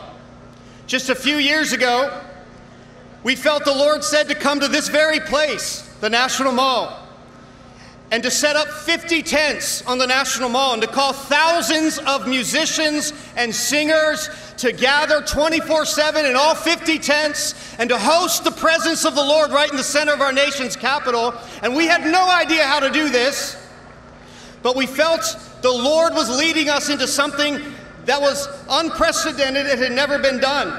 I share this testimony not to point to a moment, but to say God's ways are not our ways, are they? Who would have thought of gathering thousands of musicians on the National Mall, that they would sing the name of Jesus day and night, and that the presence of Jesus himself would come into the city and come into the nation and change everything? Well, we didn't know what was going to happen, but 1,600 worship teams showed up on the National Mall. They filled 58 tents 24/7. And the presence of Jesus filled this city. I want to say, no matter how dark it gets, no matter how many challenges we face, the Jesus movement is not canceled. There is no backwards movement for the kingdom of God. I believe the kingdom of God is moving forward right now in the midst of this crisis in America. And I believe there's great hope for Generation Z. I believe there's great hope for millennials. I believe there's great hope for our nation. So as we gathered and 1,600 worship teams sang and we put our faces on the ground, do you know what began to happen? People all over the National Mall began to give their life to Jesus. One young girl standing right out here was standing with scars all over her body from where she had cut herself. And as she worshiped the Lord, she realized every single scar had been removed from her body as she worshiped the Lord. I want to tell you, there's something greater than the scars of division and bitterness and lawlessness and racism and every other injustice and sin issue that our nation is facing.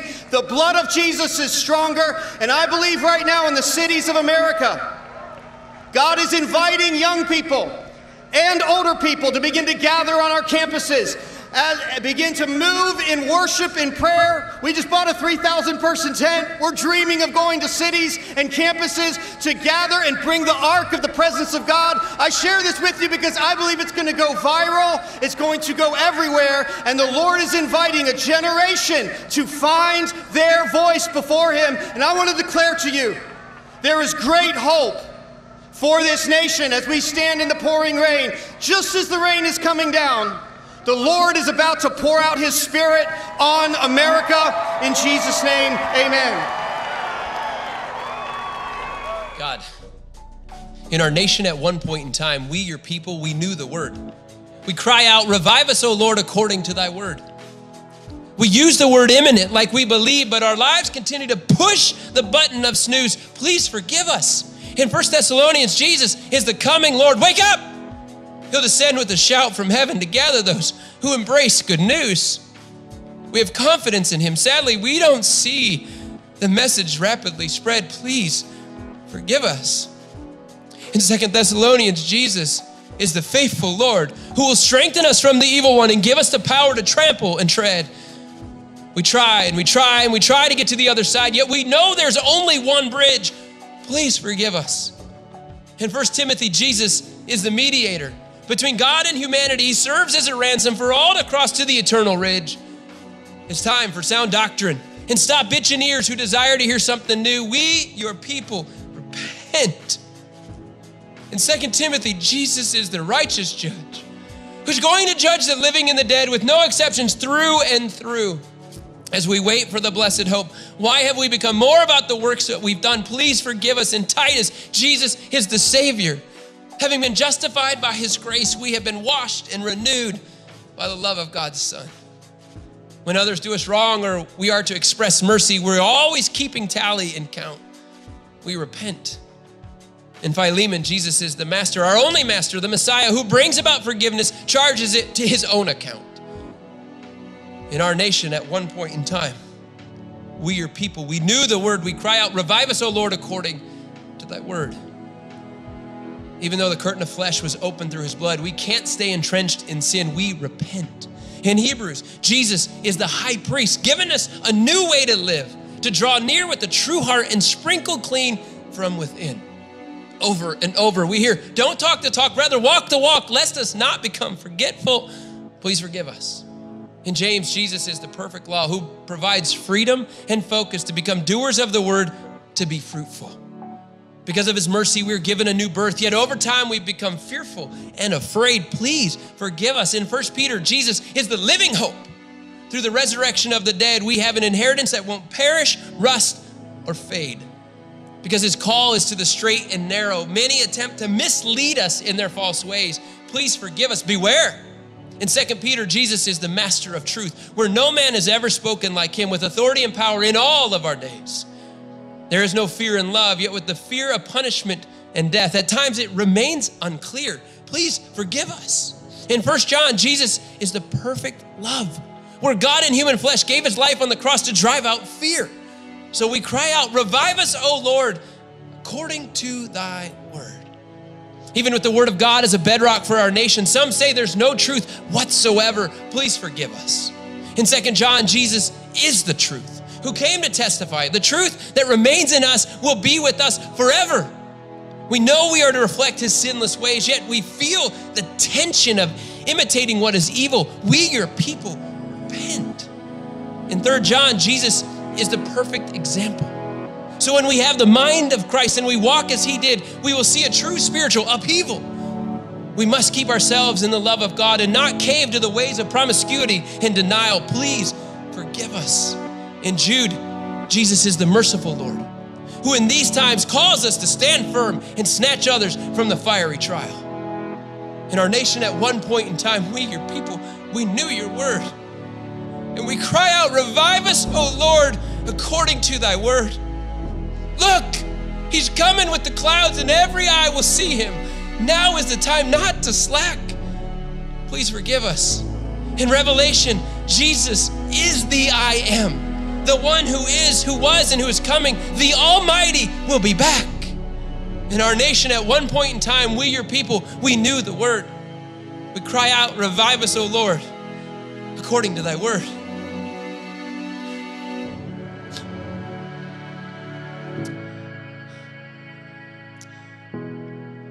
In Jesus' name we pray.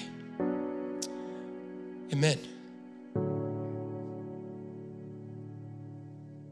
What an honor it is to be here at the Return Next Generations. My name is Juan Penzon, and if you can't tell by looking at me, well, I'm a millennial.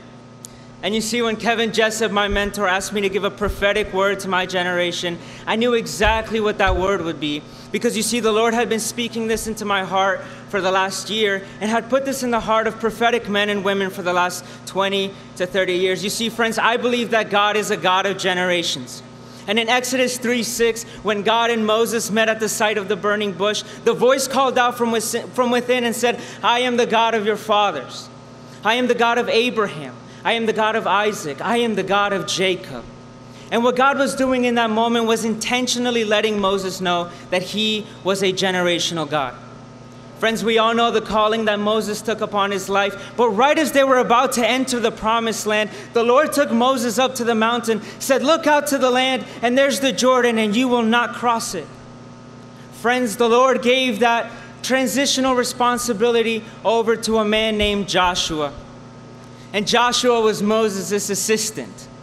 You see, friends, tonight I believe that we are the Joshua generation. We are the transitional generation to bring the gospel and the good news of Jesus Christ into a new space, into a new land. You see, God is with us. I'm talking to the Gen Zs and the millennials out there, for I am one. And we have been giving dominion over a new space and a new land. You want to know what that place is? It's wherever there's Wi-Fi. You see, friends, online we're able to reach the corners of the earth that have never been reached for the gospel. We're able to touch people in seconds because God has ordained it. Never underestimate the power of God to reach people. And 3 things that Joshua brought with him, I believe we are to bring today. We are to bring the word of God. You see, Joshua brought with him the tablets of Moses that he left behind into this new space. I think it's funny tonight, today, we also have tablets. The second thing that he brought with him was the Ark of the Covenant, the living presence of Jesus Christ. We know now today that we are to bring Jesus into a new space, just as Joshua brought the Ark of the Covenant. And the third thing that he brought was the culture of the supernatural. You see, friends, for 40 years, Joshua grew up in the background, watching Moses intervene with God and pleading with him. And he watched God open the Red Sea, birth a new nation. He saw him provide food from the sky, water from a rock, guided them day and night through a cloud of smoke and a pillar of fire. These people knew how to live just by the provision of God. And I want to leave my generation with the very calling that Joshua gave them in Joshua 3:5. Sanctify yourselves, separate yourselves, and watch what wonders I will do through you. And tonight, if you feel anxious, if you feel depressed, if you feel like 2020 has been one of the craziest years of your life, I want to let you know that I share in that sentiment, but my God is greater. And in Joshua 1:9, the Lord told Joshua the very first thing I'm going to leave you with here tonight. In Joshua 1:9, he says, do not be afraid, be courageous, for I am with you always. And tonight this generation stands and at the gap for the unrighteous and stands at the gap for the generation that isn't here. Tonight we are to bring Jesus into this new space. My God, in the name of Jesus, I proclaim that we are to bring you into this new space. Would you give us the anointing to bring you into this new space and to reach the places that have never been felt by the love that you have for us. My God, would you do this great will? Thank you. Shalom, shalom from Jerusalem. My name is Lily Cerrone. I am 23 years old and I live right here in the Holy City. The Lord brought me to Israel when I was 18 years old and He's done a work in me in this country ever since. And so today I want to pray with you about Israel, but also for my generation, for our generation.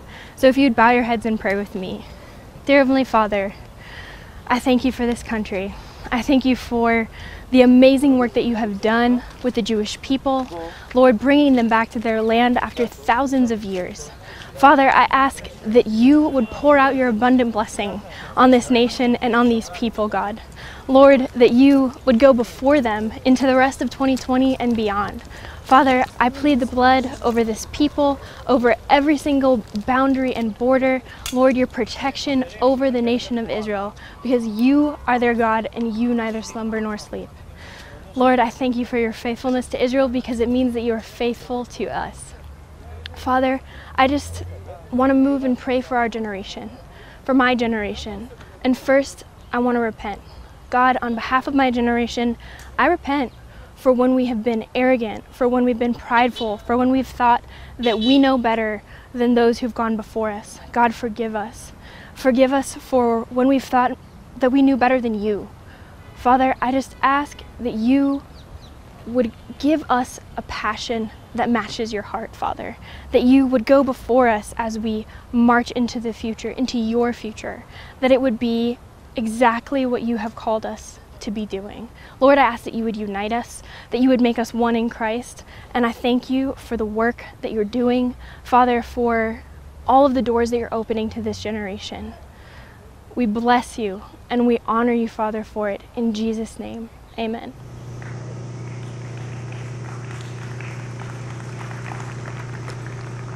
Good evening. My name is Paul Lavelle. I'm a retired Chief Master Sergeant in the United States Air Force.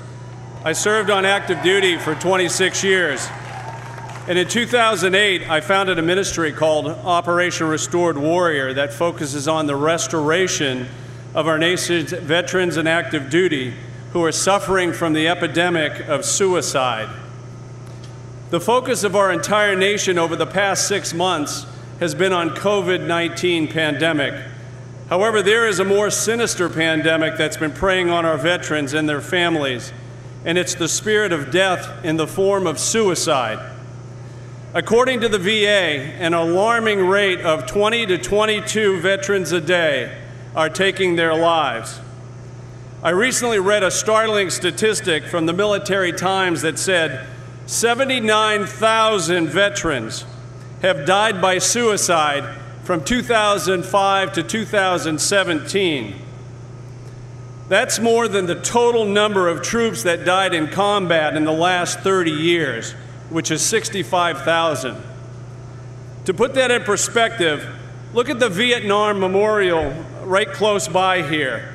There are 58,000 who lost their lives during the war.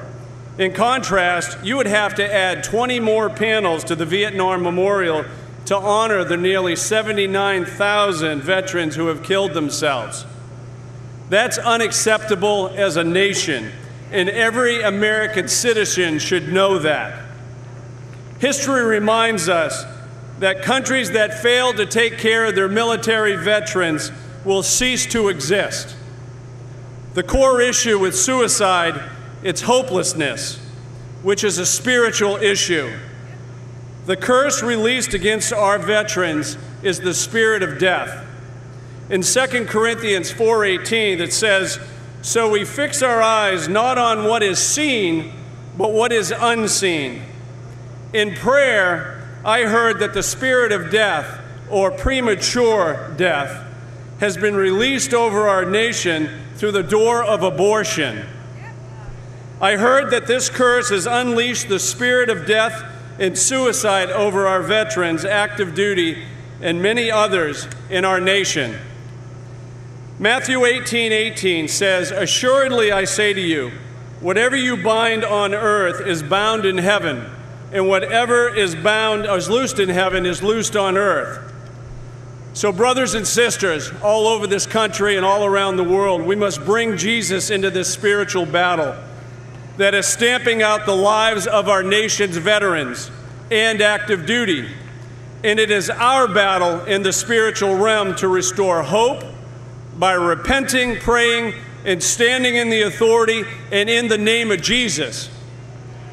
In Luke 4:18, Jesus reads from Isaiah 61:1, and he says, "I have come to heal the brokenhearted and set the captive free and release from darkness the prisoners." That was his mission, and that is our commission. Today, we are unleashing 100 million angels under the authority of Jesus to fight for our veterans, our active duty, and our nation. Please bow your heads and open your hearts. Our Father, we come to you on behalf of our veterans and active duty of our armed forces. Thank you for the proud heritage of the many branches of our military. Thank you for the men and women who serve and have served this country so bravely. We cry out to you, God, to end this epidemic of suicide on our military. We cry out to you, Jesus, for the rescue of every woman and every man who's compelled to take their life. As the nation's prime protectors, we are most vulnerable to the spirit of death that thrives in the sins of our entire nation. So, Jesus, we ask for your forgiveness for the innocent blood that's been shed, not just by armed forces in war, but by the acts of abortion that have proliferated throughout our nation's history. We pray for redemption, for pardon. We pray for your power of your love and your life that reigns against this place of premature death. And we repent and renounce the hold that we have given death. Jesus, you are Lord of life. You're the giver of life. And we pray for an outpouring of your love and your hope over our armed forces and our veterans. We pray this in Jesus' name. Amen.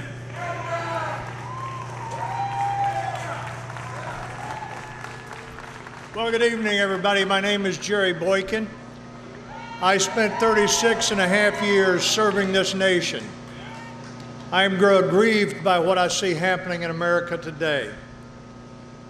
After seeing men pay the ultimate price for this nation, it hurts me deeply to see what's happening to our nation. But you know, some things are deceptive, because a lot of what we see happening today is because there are no fathers in the home, because there are no men to give guidance inside the homes. You know, I was on Fox News here a few weeks ago, and they were watching all these riots, and Neil Cavuto said to me, what do you think about this? And my only answer was, where are the men? Where are the men? Look at the absentee fathers. Look at the statistics of what's happening. In 1958, the Communist Party USA wrote a book called The Naked Communist. They told us exactly how they would take over America. And among the things they said they were going to do was they were going to go after families. They were going to destroy the family, because the family is the most important structure in American society. But in destroying the families, they would destroy the men. Look at what you see happening in this nation today, where we've added the term toxic to the word masculinity, where men are confused now, where men don't know what they're supposed to be, where men are being beaten down and told they're no different than a woman. Men, you're much different. You've got a different role. You've got a different role. You need to rise up. You need to find your courage. The Bible says in Exodus 15:3, the Lord is a warrior. The Lord is his name. And now it's time for you to rise up and be the warrior that God's called you to be. I'm not talking about falling out in the streets with your AR-15s. I'm talking about rising up, finding your courage, and being the man that God has called you to be. Because our homes are suffering, our society is falling apart, because you men don't know what a man is supposed to be. You're not being a man. You're not acting like a man. And now is the time for us to recognize that if we want substantive change in the direction of this country, we need leadership. And you men are raised. You come out of the womb, born to be a warrior, but your mission is to be leaders. So men, find your courage, rise up, and be the man that God has called you to be. My organization is running a new set of conferences called Stand Courageous. And that's exactly what you ought to be doing right now. Standing courageous. Standing courageous as men of God in the home, in the community, in the church, leading and being the warriors that God's called you to be. Would you join me as we pray?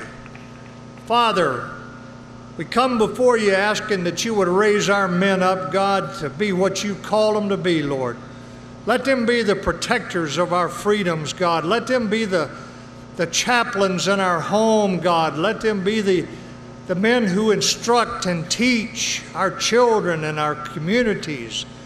God, let them be the defenders. Let them be the protectors. Let them be the providers. God, let them provide direction through their leadership. God, give them courage. God, let them not tremble in fear, but let them stand boldly. And just as Isaiah said, "Here am I, send me," let them stand and say, "Here am I, send me, God. I'll go into battle. I'll put on the whole armor of God to defend my family, to defend my nation, to defend those values that I hold dear." Lord, we thank you, God, that you've given us men. But now we ask you, Lord, to multiply them, to give us a multiplication blessing among those men who are willing to stand and be counted, those men who are willing to stand up against the evil, stand toe to toe against the enemy, and say, "Here am I, Lord, send me." Amen. And now, ladies and gentlemen, would you join me as we watch a video by a great warrior who paid a tremendous price, Dave Reaver. Today, O God, we stand in unison with Christ followers worldwide and across this great nation in search of your profound guidance during profound difficulties. Difficulties self-imposed by rebellious nations separated from you and turned against you. We walked away from you. Our blood-bought freedom is more threatened than ever before in living history. Our honored military, laying down their lives for liberty, never intended their sacrifice to be so flagrantly wasted on self-interest and hatred in America today. We walked away from you. Never in our lifetime has the sacrifice of your Son, Jesus Christ, been so maligned, distorted, berated in the name of higher learning that has brought us to our lowest level in spiritual betrayal. We walked away from you. Scriptures and commandments on our political statues and memorials have chiseled into marble walls the words that were once written in the tablets of our hearts and are now being canceled in hearts of stone. We walked away from you. Heavenly Father, please forgive us our sins as we seek your face and walk back that road to recovery and return to you and a spiritual awakening. Return to us today, O God, we pray. En el nombre del Padre y Jesucristo y del Espíritu Santo. Amen. Amen. Thank you to Dave Reaver and General Boykin. Let us continue in prayer on behalf of our veterans. We give thanks for their service, their character, their sacrifice. Thank you, Father, that America is the land of the free and the home of the brave because of our great veterans and their families. I pray for hope, help, and healing for our veterans. Father God, stay the hand of the 22 who will lose hope today and possibly take their lives. Father God, provide healing, physical, mental, spiritual, emotional, and relational healing for our veterans. Mobilize our nation on behalf of veterans. Quicken our spirits across this land to help and to empower and to unleash their full God-given potential. May our veterans serve as role models, patriots, educators of the next generation, and leaders in all aspects of American life. Most of all, Father, may their souls abide in prosperity. May they be transformed in the power of your Son, Jesus, and your Holy Spirit to be kingdom warriors on your behalf. Daniel prayed, "O Lord, hear. O Lord, forgive. O Lord, take action." We pray this today on behalf of our veterans. In the powerful name of the ultimate resilient warrior, Jesus Christ, amen. And Father, I want to pray Psalm 37 over our military. Do not be agitated by evildoers. Do not envy those who do wrong, for they wither quickly like grass and wilt like tender green plants. Trust in the Lord and do what is good. Dwell in the land and live securely. Take delight in the Lord, and he will give you your heart's desires. Commit your way to the Lord. Trust in him, and he will act, making your righteousness shine like the dawn, your justice like the noonday. Be silent. Let go of your grip before the Lord and wait expectantly for him. Do not be agitated by one who prospers in his way, by the man who carries out evil plans. Refrain from anger and give up your rage. Do not be agitated. It can only bring harm. For evildoers will be destroyed, but those who put their hope in the Lord will inherit the land. Good evening. My name is Chaplain Gordon Klingenschmidt. Some know me as Dr. Chaps. And in 2006, I was a Navy chaplain, and I had to take a stand because the government wrote a bad policy, said, you're not allowed to pray in Jesus' name outside of church. Well, how many of you know that I took a stand? I stood in front of the White House and I prayed in Jesus' name anyway. I demanded my own misdemeanor court-martial, and God bless the Navy brass, they granted my request. I was punished for my act of defiance, and yet, because 300,000 Americans like you petitioned Congress, we were vindicated. Congress changed the law, the Navy reversed the policy, and now the chaplains can pray in Jesus' name. I want to invite everyone to pray for religious freedom in our military. Let us pray. Father in heaven, we pray for our chaplains today. We pray for our troops today. Army, Navy, Air Force, Marines, Coast Guard. Let everyone who serves be able to lift up the name of Jesus Christ. That the same sacrifice they give for others, sometimes even their lives on foreign battlefields, so that we have religious freedom, God, now give religious freedom to our troops. God bless the administration. God bless the admirals and generals at the Pentagon, that they will defend the rights of our military to lift up and proclaim the name of Jesus. Father, we ask your blessing on America, on our military, and God, help us in some way to establish your kingdom around the world. We pray in Jesus' mighty name. Amen.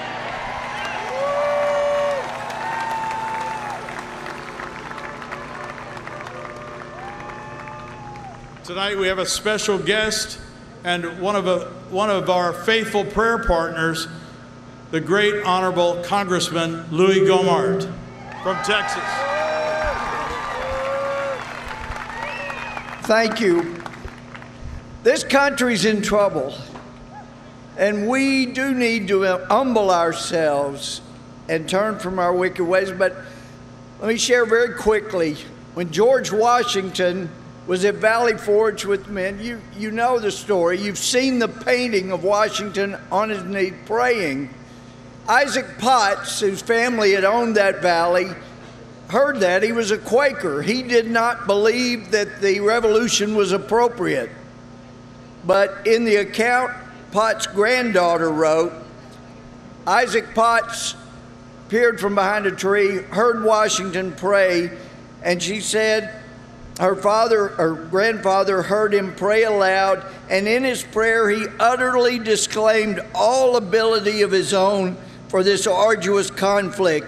He wept at the thought of that irretrievable ruin which his mistakes might bring on his country, and with the patriot's pathos spreading the interests of unborn millions before the eye of eternal mercy, he implored the aid of that arm which guides the starry hosts.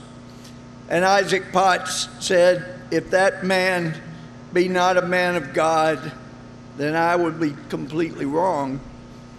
Folks, unless we come to that kind of humility that George Washington shared on his knees praying that millions in the future would not pay for the mistakes of today, we're going to lose this greatest gift that people have ever been given.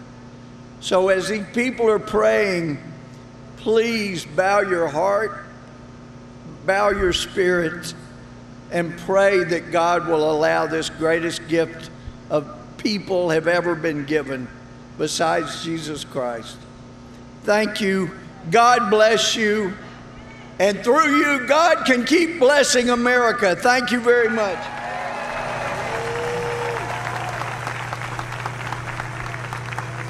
We are truly honored and humbled to be standing on this platform speaking to you today in our nation's capital. My name is Matthew Bona, and I stand up here not as a groom and polished man of God, but as a sinner that was once deeply entangled into the bondage of this world. Diseased by lust, lies, addiction, and depression, I thank God that those chains of the enemy have been broken, and it's by the blood of Jesus I've been set free. That testimony begins on Easter Sunday, where a miracle took place that forever shaped the future of my life and the life of my family. My dad, John Bona, will share with you that special day. Good evening, good evening.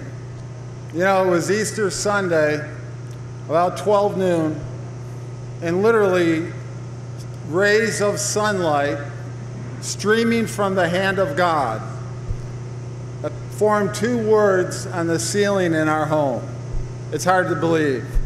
Immediately we sensed the room was different. It had a soft light. It was pure, and the words were glowing and like they were branded right on the ceiling. Faith God. That's what it said. Easter Sunday at 12 noon, faith God. Our lives were forever changed. This sinner was saved, a new creation in Christ. Over the years, God led us to do many things.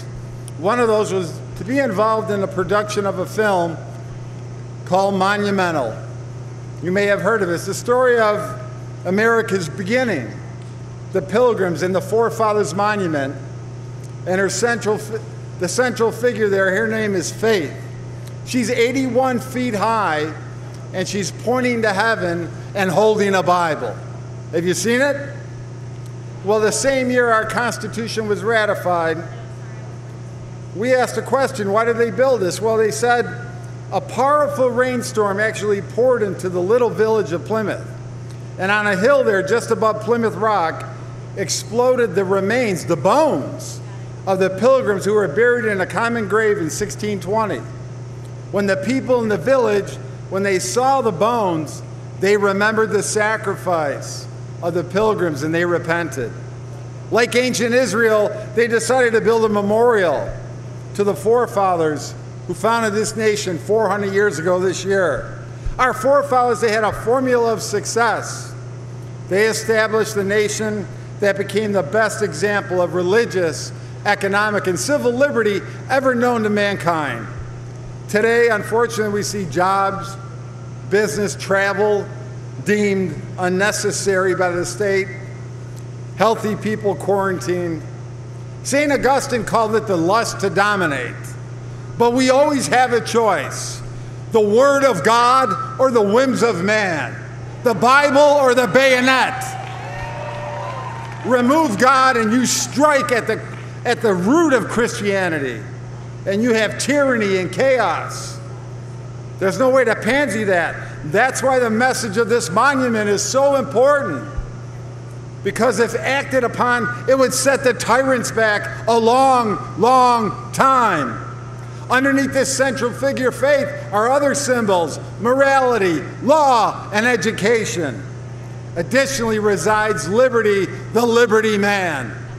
This liberty man, he fights evil if he has to. There's no ceasefire. His soul finds the freedom, his repentant soul. He's totally opposite. The antithesis of him is the unrepentant man, crushed by his own sinful nature and always losing. This is the battle of the centuries. Will we be slaves or will we be free people? What is it that unchains slaves? What is it that makes free people free? It's any person who resists the powers of slavery. This small group of families, known as the Pilgrims, They knew the unchanging, proven strategy to build a free and prosperous nation. They had the treasure, as my friend Marshall Foster says, they had the treasure of America's future greatness, not in chests of gold or in the power of an army, but inside their chests, in their very soul. Scripture tells us about another type of monument, inaugurated by the ancient Hebrews, that is the keeper of the past and hope of future generations. Their God, the God of Abraham, Isaac, and Jacob, told them when they entered the Promised Land to build a memorial of remembrance, a monument commemorating the Ark of the Covenant. So the story could be told of how the waters were supernaturally parted, allowing God's chosen people to enter the land on dry ground. We as Americans have lost our way. We are wandering in the wilderness. Much like the ancient Hebrew people, we need the landmarks of our fathers to be our compass pointing back to God. A group of people blessed to carry with them miracles and wonders of an all-powerful God who parted seas, defeated armies, or caused the earth to swallow people in their rebellion. They received God's law that was bestowed in lightning, thunder, and awe on Mount Sinai. It was into this nation that our Lord and Savior, Jesus of Nazareth, was born. It was this Jesus who stood in the synagogue and read from the scroll of Isaiah, revealing the good news of salvation. Jesus is not simply a liberty man, he is the liberty man. We who desire to follow his example are but shadows of the one who preached liberty like no one else. Jesus not only spoke of liberty, he laid his life down as a sacrifice for each and every one of us, providing eternal liberty. We were enslaved to sin and hell, but Jesus came to set the captives free. The gospel of Christ has broken the fangs of the enemy and has released its victims from bondage. The King of Kings is undeniable and unstoppable. He will be victorious. As Ronald Reagan said, liberty is not in our bloodstream. It must be taught to every generation. Without revival in this country, the free and prosperous land we all love will be a thing of the past. We must turn back to God. We take great confidence that this government rests on the shoulders of Jesus Christ. He who lifted the centuries off their hinges and split the world into saved and lost, redeemed and unredeemed. So if a person truly believes that Jesus' sacrifice paid on the cross, they can return to him and experience God's love. The incredible love of a Father who gave his only begotten Son to endure the penalty for your sin, and the love of a Son who came to this world knowing that he would be mocked, beaten, and crucified for you. So if there is some bad habit that'll not let go of you in spite of all your efforts, I know the feeling. You cannot get free. Come to the cross at Calvary. As the great reformer said, God is not unforgiving. He doesn't desire to throw anybody into hell forever. If we truly believe Christ is our Savior, we have a God of love.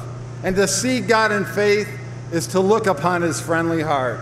So when the devil throws your sins in your face and tells you you deserve death and hell, tell him this: I admit it, I deserve death and hell. What of it? I know the one who suffered and made satisfaction for me. His name is Jesus Christ, the only begotten Son of God. And where he is, I shall be also. Hallelujah.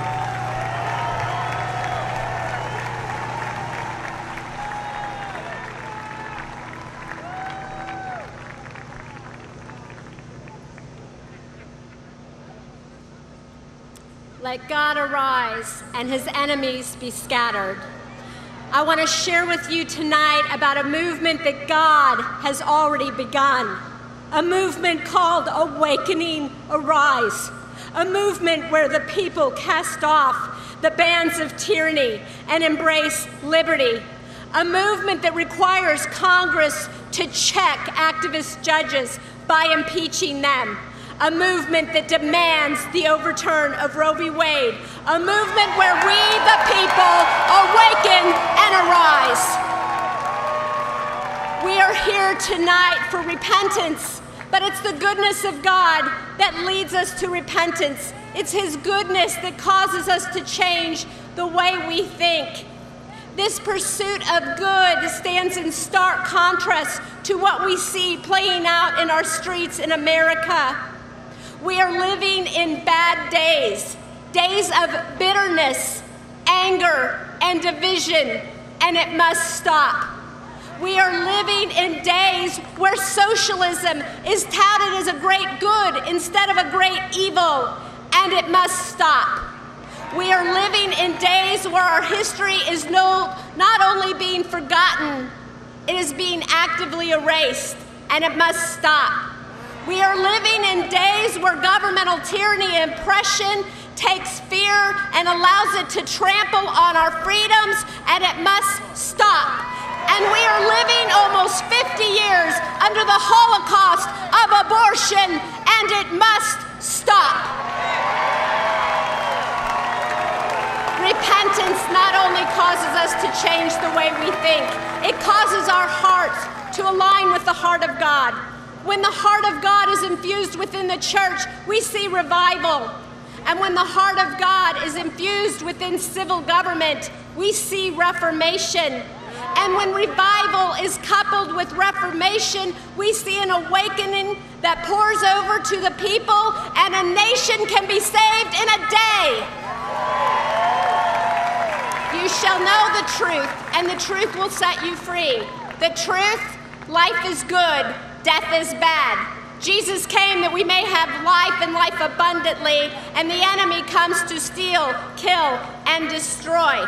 The truth, every baby is created in the womb with an unalienable right to life that cannot be taken from them. The truth, millennials and Gen Z are the most pro-life generation since Roe v. Wade, and the truth is it is time for Roe to be overturned and the blight of abortion wiped off the face of America. We must not shrink back in fear, for we stand on the right side of history. The great atrocities of the past always shock future generations. Those who selfishly cast themselves in a light of higher value than others are forever cast as the villains. But those of us who stand in defense of those who are being dehumanized and brutalized, we are forever cast as the heroes. It has always been such, and it always must be. For life has an inherent value, so conquer we must. When our cause, it is just, and this is our motto, in God is our trust. It is time for you to join the movement and awakening arise. It is time for tyranny to be replaced with liberty. It is time for Roe v. Wade to be overturned. It is time for an awakening to arise.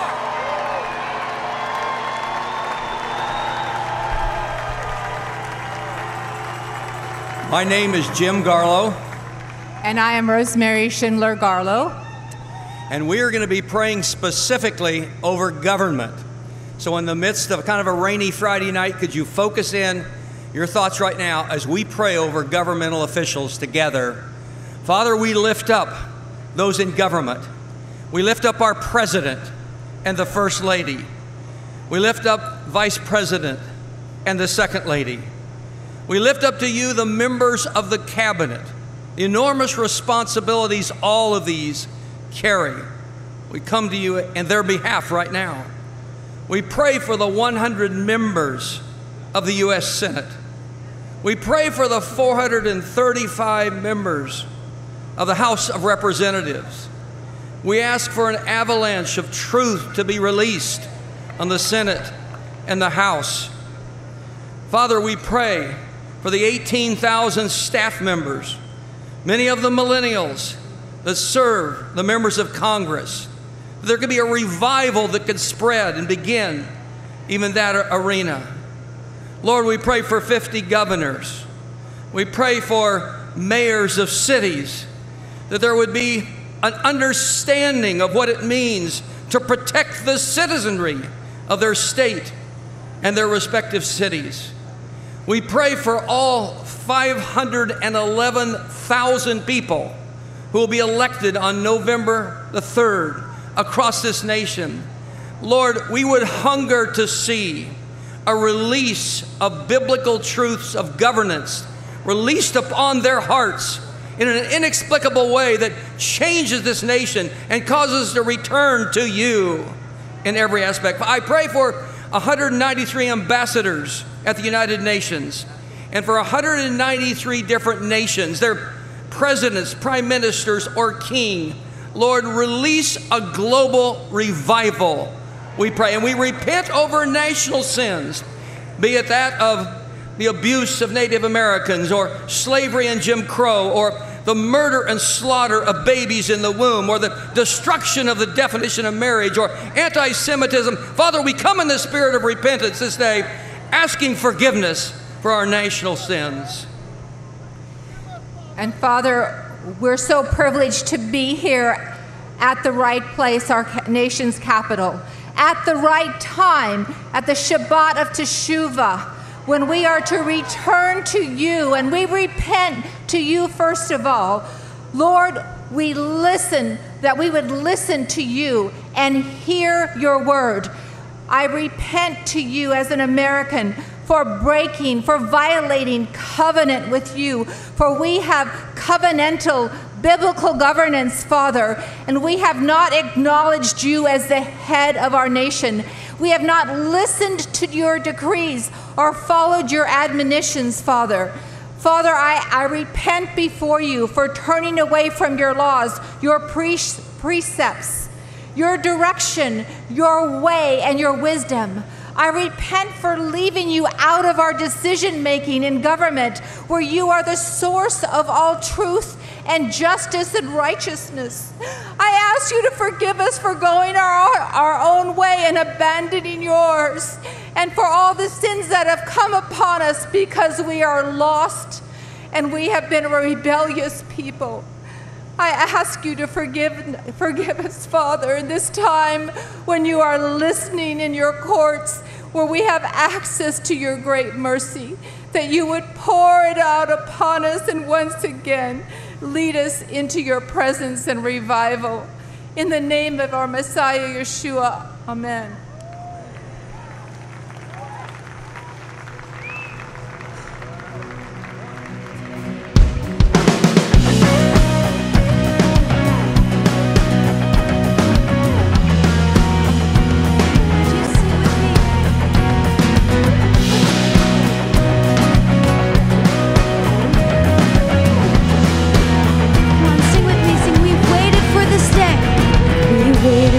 This day we're gathered in your name, calling out to you. Your glory like a fire, awakening desire, will burn our hearts with truth. He's the reason we're here. You're the reason we're here. Yes, Jesus, you're the reason we're sick. Yeah, yes, open up the heavens. We want to see you. Open up the floodgates. A mighty river flowing from your heart, filling every part of our prayer.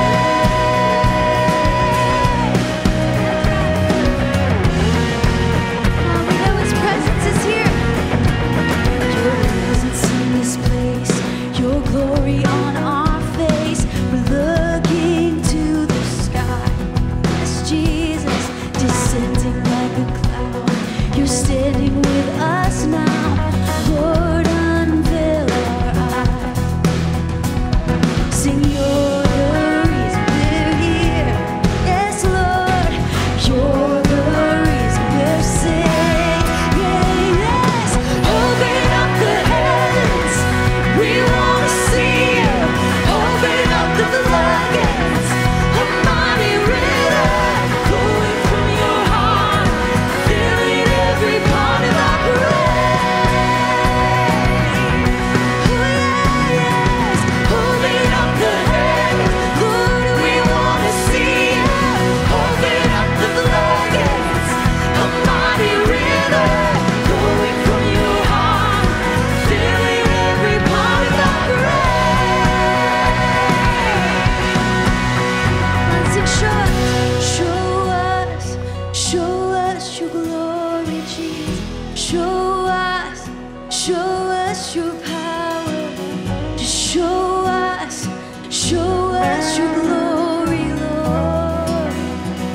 Would you make that your prayer tonight? Sing, show us.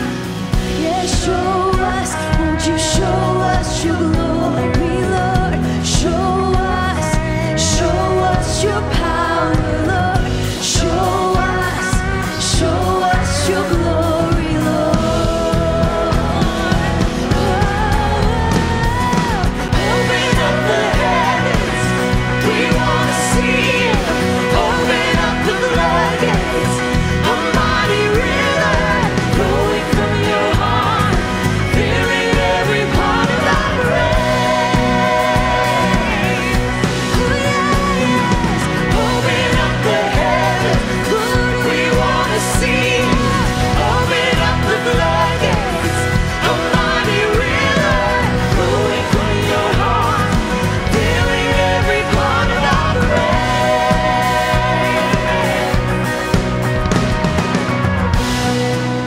Come on, give the Lord praise.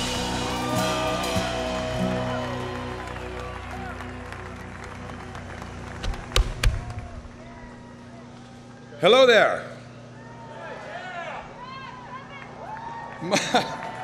Moses spoke to the people in Deuteronomy chapter 4, verses 4 and 5. See, I have taught you decrees and laws as the Lord my God commanded me, so that you may follow them in the land you are entering to take possession of it. Observe them carefully, for this will show your wisdom and understanding to the nations who will hear about all these decrees and say, surely this great nation is a wise and understanding people. The brilliant Andrew Breitbart said, politics is downstream of culture, which begs the question, who runs the culture? Well, that would be Hollywood and the mainstream media, of course. What we feed our brains as entertainment is often what manifests in the real world, and we've witnessed that happening more and more in an ever-changing, angry, and hate-filled world. And the culture these days, quite frankly, is going down the toilet. So what can we do about that? Scripture teaches us to take no part in unfruitful works of darkness, but to expose them. I've been in the movie and television business now for 35 years, and I've seen the impacts of both good and bad filmmaking. Walt Disney said, storytelling is the way to change the world. Movies can and do have tremendous influence in shaping young lives. Well, his successors and their peers have certainly exemplified this, feverishly creating a new normal while many of us sit idly by and do absolutely nothing. We have a war to fight, and I hate to say it, but right now we are losing that war. Funny thing is, people are very hungry for wholesome content to watch with their families and just for themselves. People want uplifting and inspiring stories. People used to stop me all the time about my series Hercules or Andromeda, but that has shifted. Now when I walk around, people stop me and say, please make more movies.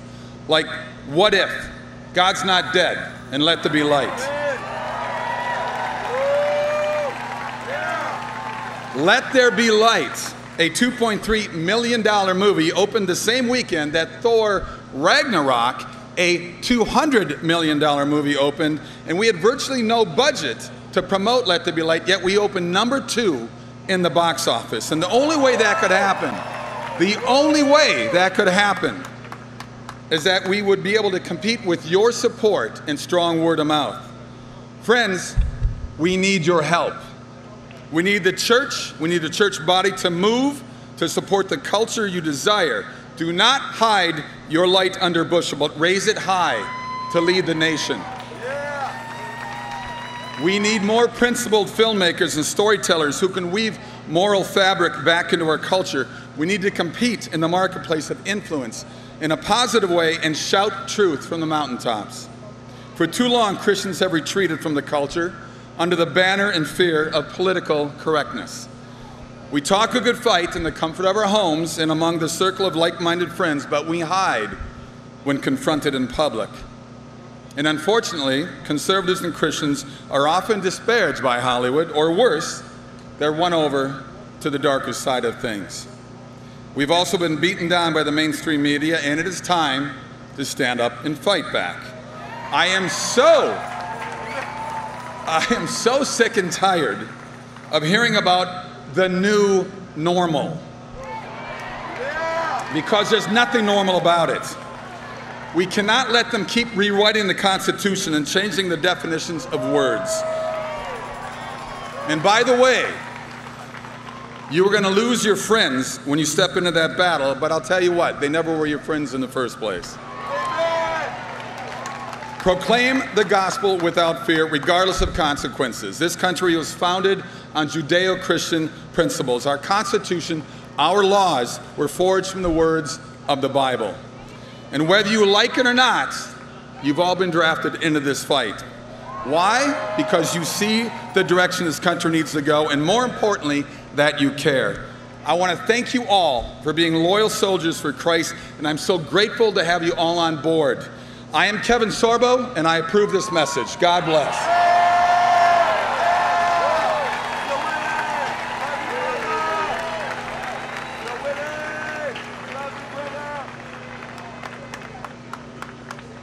Good evening. My name is Marco Lardini.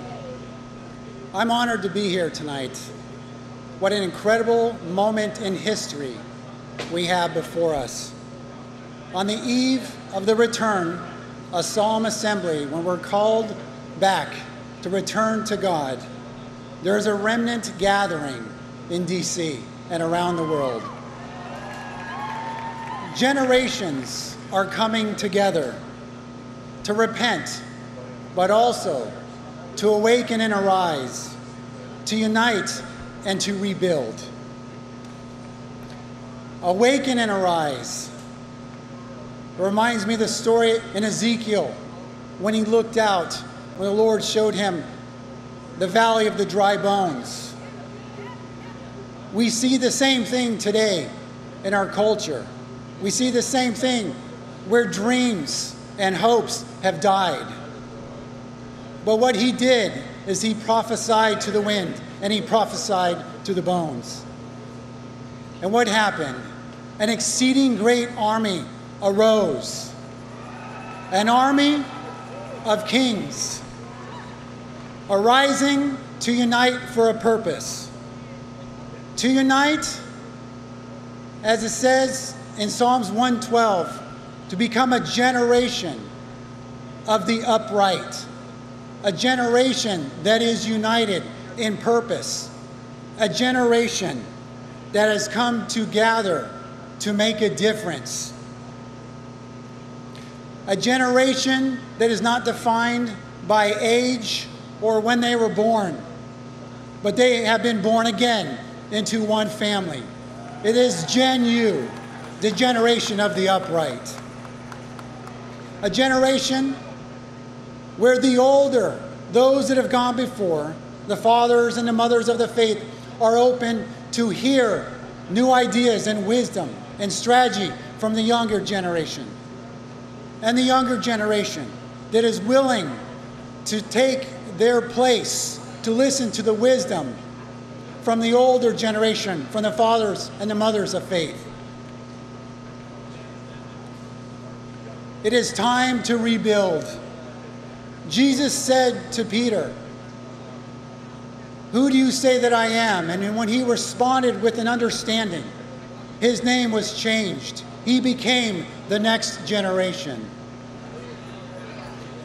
Jesus said that on this rock of revelation, I will build my ecclesia, my legislative body, not a church building, not a man's kingdom, but a legislative body to make a difference in the world.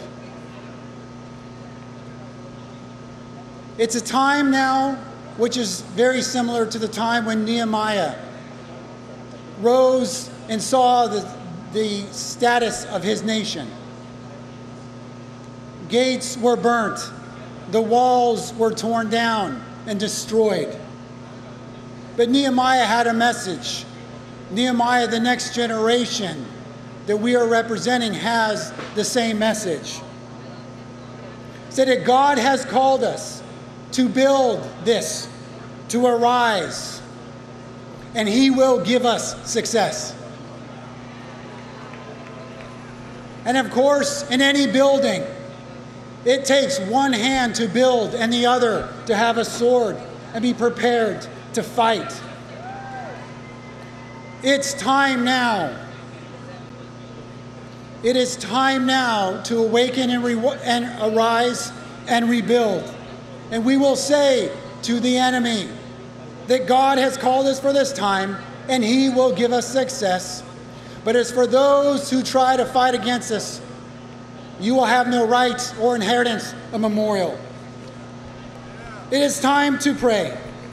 Let the dry bones awaken, and we prophesy to the wind, and we prophesy to the bones.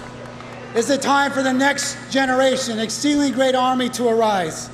It is time to unite, rebuild, as one nation, serving one king, building one kingdom. In Jesus' name, amen.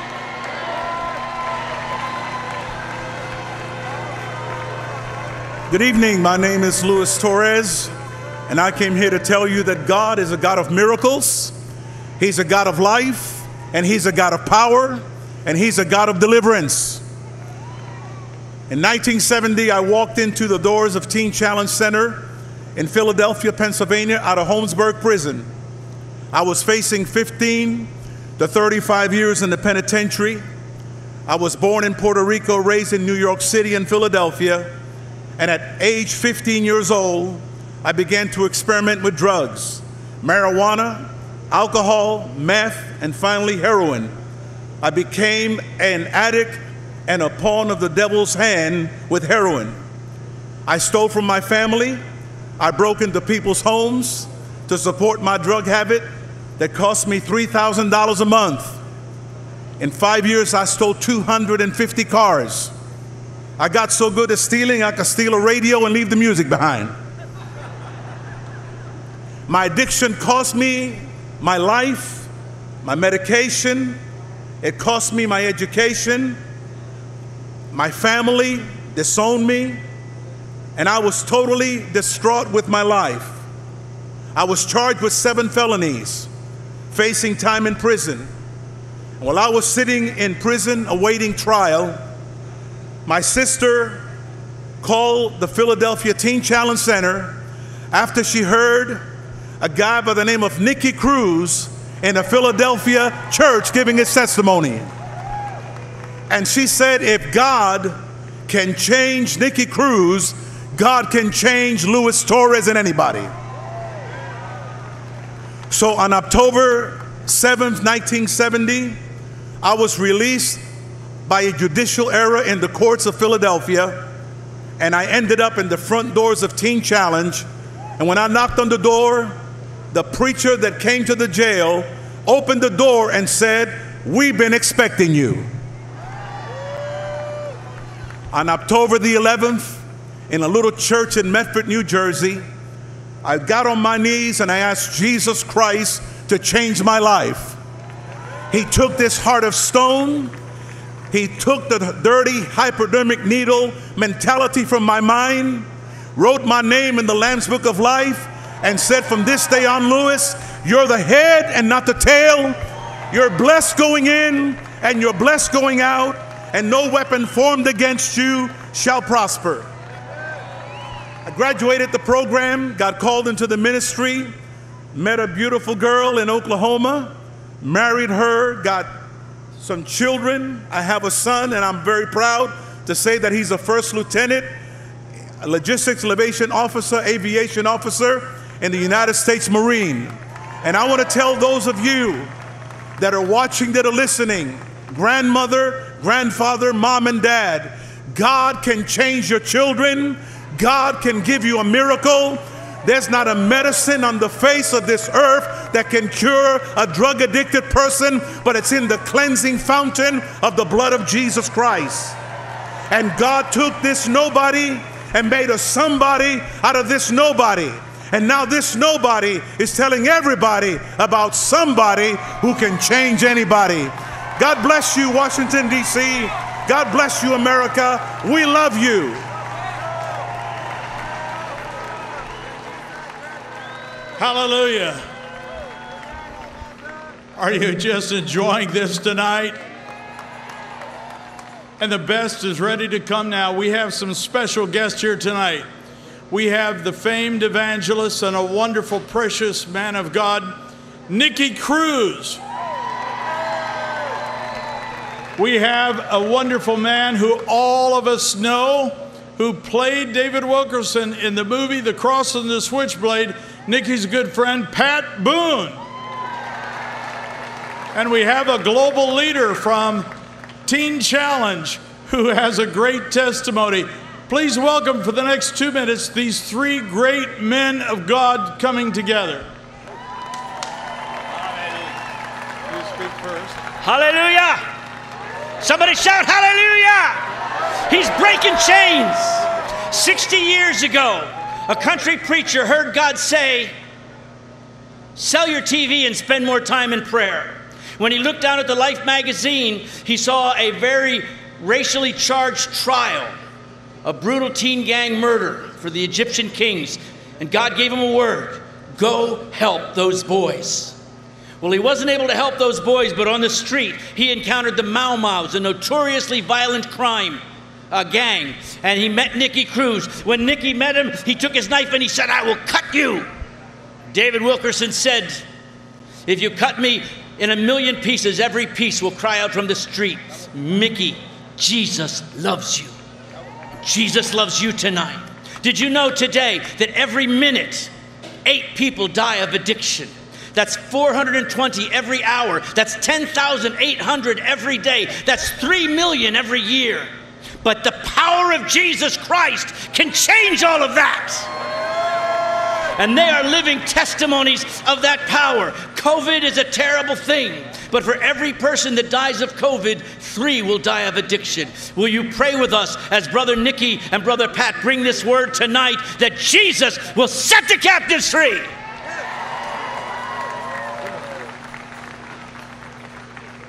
Thank you, thank you, thank you. Listen, good evening, everybody. God bless you all. This is quite a moment for the two of us, because we're just talking about how long ago we made that movie and how exciting it was to be literally in the streets of Harlem and Brooklyn, Fort Greene, the Bronx, where that story took place, and reenacting it. And I remember when we were, I got in a cab from downtown Manhattan to come up to the site where we were going to be shooting our main scenes together. And so the cabbie said, what are you going up to Harlem for? I said, we're making a movie in the streets. He says, you got to be crazy. And I'm going to pull up to the sidewalk and let you out. You pay me before we get there. I'm gone. That's how dangerous it was. Well, we were actually reliving the life of Dave Wilkerson and you. and as Eric Estrada was playing you. And how many times you got slapped on your face? Well, you know, when he had to say that about cutting me up as Dave Wilkerson. And I said, if you can do it, but you can cut me into 100 pieces, and every piece will be saying, God loves you. And he slapped me as you apparently had slapped Wilkerson. Yes. And I didn't know it, but Dave Wilkerson was standing in the back as we were filming this. Well, Eric Estrada had never acted before, and he kept slapping me hard. That was the first time. In the rehearsals, and then in the real thing, and my teeth were getting loose. And the director, Don Murray, said, hey, ease up until we're actually shooting the scene. But I survived, and Nicky, you and I, you were the garbage can killer. That's what they called you. You were deep into demonic activity, weren't you? That's correct. And I want to hear from you. I'm going to step aside and let you talk in a minute, but we were both so privileged to be part of that movie, and they've just been telling us backstage. Well, you told me how many millions of people. 2,500,000. More than that. I think it's more like 200 million. 200. 200 million, yes. Sounds like Joe Biden. No, I'm in reverse.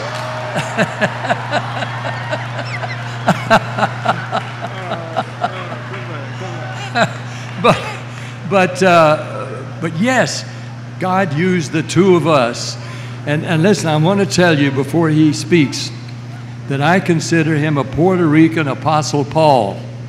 This man has reached so many people, literally by the hundreds of thousands in person, coming from a very poor background. And then after he met Jesus, well, I'll let him tell you, but I so admire and love this man, and I'm happy to hand the mic to the real Nicky Cruz. Thank you, Pat. God bless you. It's good to be here. I'm just going to go ahead straight to my life. I was born in Puerto Rico, raised in New York City, educated in California, and confused in Colorado Springs, Colorado. But one thing I have to say, that God has been so good to me and to my family, my wife, my daughters, my grandchildren. They have come from a curse into the highest majestic presence of our Lord Jesus Christ. When I was born in Puerto Rico, I didn't know nothing. The only thing I knew was the abuse. Many times, why did my mother went after my life, kicked me, and many times I was breathing so heavily from my nose, split my lips, kicked me in my stomach until I fall unconscious on the floor, dragged me to this room. It was dark, and there I was breathing so bad that I didn't have no energy. And every time that I called my mother to give me a glass of water or give me some food, I heard her say, "You a son of the devil." My mother was very deeply involved in black magic. My father was a satanic priest. And here was the environment. I wasn't the only one who was in the family. By the way, you're going to get surprised. I have 17 brothers and 1 sister. So my father really got it. He really got lots of love. But today, as I'm standing here, I began to flashback and say, is it something that is hard to explain? The thing that happened to me, it was that my mother beat me so much that I tried to commit suicide and hanging when I was 9 years old, right there in a mango tree. And from there, things began to change.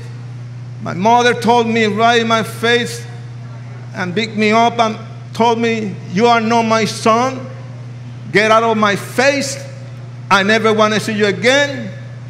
You a failure. You a son of Satan. I curse the day that I brought you into this world." This is my mother talking. This is my mother cursing me. And then that did it. That completely damaged me mentally, emotionally, physically. That the only alternative that I have, it was to kill myself. What the heck I'm doing in this world? It's better to be dead than to be abused. It's better to know that there's nothing. I'm a failure. I'm no good for nothing. When you hear those words, that hurt. That hurt. And my life from there, I died. I died when I was 9 years old. And I was waiting to be buried when I was 19 or 20 years old, right in a lonely street in Brooklyn, New York. And through all of these things, all what I did a lot of things wrong. My hand was full of blood. I saw people die. I saw my best friend die right in my arms.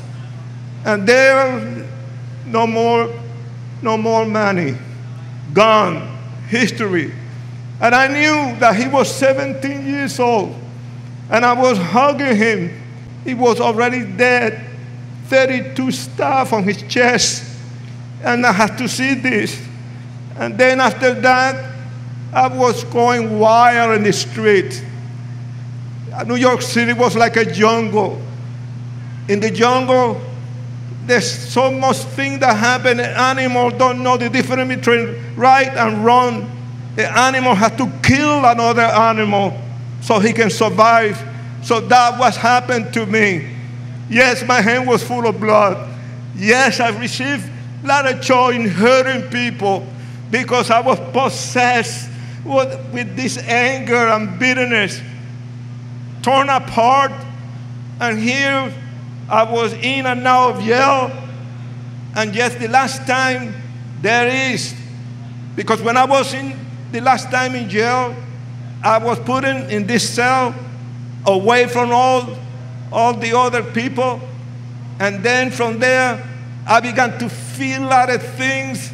My mind, I smoked my mind, and I began to talk to myself, just smoking a cigarette. As I spoke my mind, there it said, if you a man, why you behave like an animal? If you an animal, how in the world you behave like a human being? There was no answer. But I remember when I was released, I remember when I was dealing with a psychiatrist for 6 months, and then Dr. Goodman told me, Nikki, there's a dark side in you that nobody can penetrate. You are walking straight to jail on the electric chair, Nikki. You are dead. And then it happened. Out of the blue sky, this man came in with the gospel of Jesus Christ. And you know, you expected to see Hercules. You expected to see somebody strong. No, he was a hillbilly, a hick. This guy, the suit that he had, he got a black suit, a white shirt, tiny tie. And then he was so skinny like a spaghetti. That was the man that God brought into my life. And here this man some way, somehow penetrate the war zone. And there he came to be abused, to be misused, to be cursed, to be in a way that we stole everything that he had. Walking in the street without no shoes. He didn't give up like many people give up. He was still there. And yet I went to heal this man, but I didn't went by myself. I took 75 guys for protection. And we was going wild. And there's another 12 gangs. Wilkerson was naive. He invited 12 different gangs, enemy. And we was known by one of the worst gangs in New York City. We fought all the gangs, and not only that, but we declared war against the police because there was a boy that was killed. But you know, when you're a criminal, you cannot escape. You got to lie. You become a good liar, and I became a good liar. And then I tried to say to myself, I'm a good man. No, I wasn't a good man at all. But then this guy, David Wilkerson, came in. I was with my girlfriend about 3 blocks down, and I heard this voice, a loud voice. And then I told my girl, come on, let's go. Because we used to have signals, you know. When I said, you come, you understand? And all of these things that you do. And then my girl didn't want to come. So I told her, when I say you come, you understand? And then I don't have to say anything else. We start running together. There was about 300 people there. I heard this guy say, God had the power to change your life right now. And then when I heard that, I said, you shut up. There's no God. We are the people. We got the power. And nobody can come and penetrate us. So get out of this neighborhood. Then I started pushing the people. I want to see this guy. I want to see it. Then I just went and I pushed the people face to face with David. And I said, you, skinny. What you doing here? Then I slapped him. I spit at him. I cursed him with every X word that you can find in the dirty vocabulary.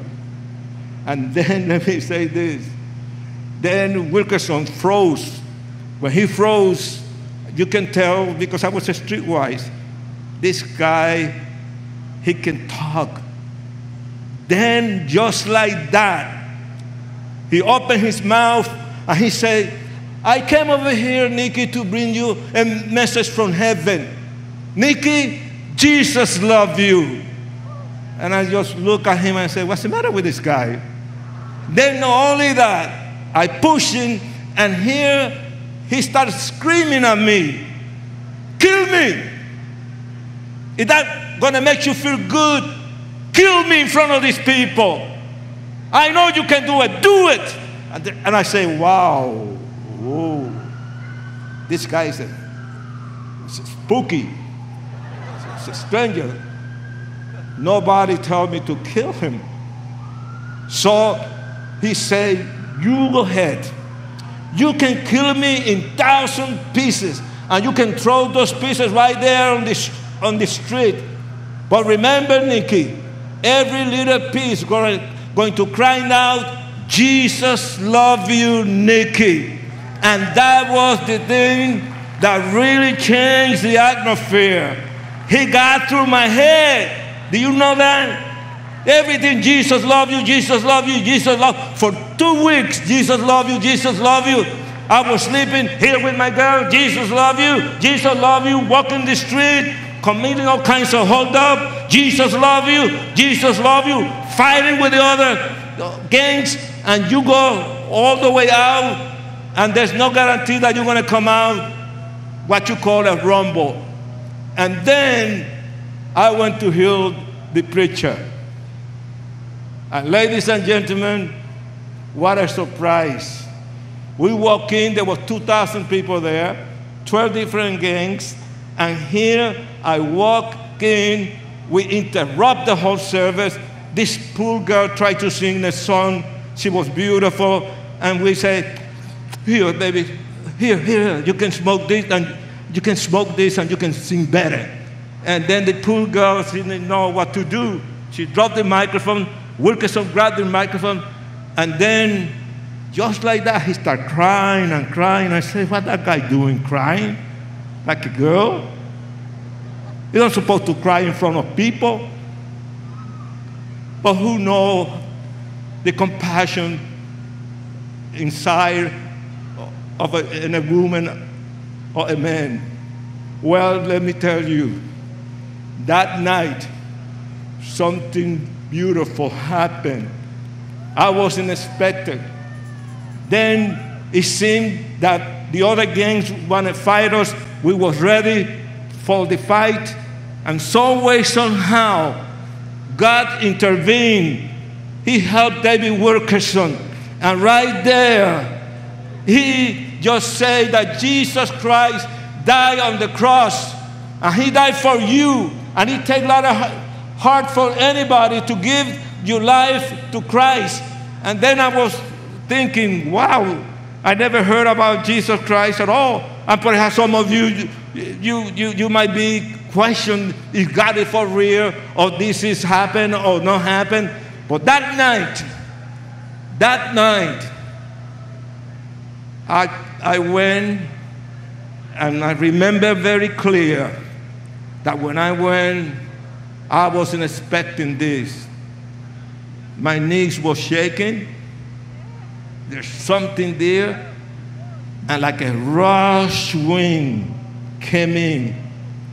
And that night, I wasn't expecting this. I fall on my knees.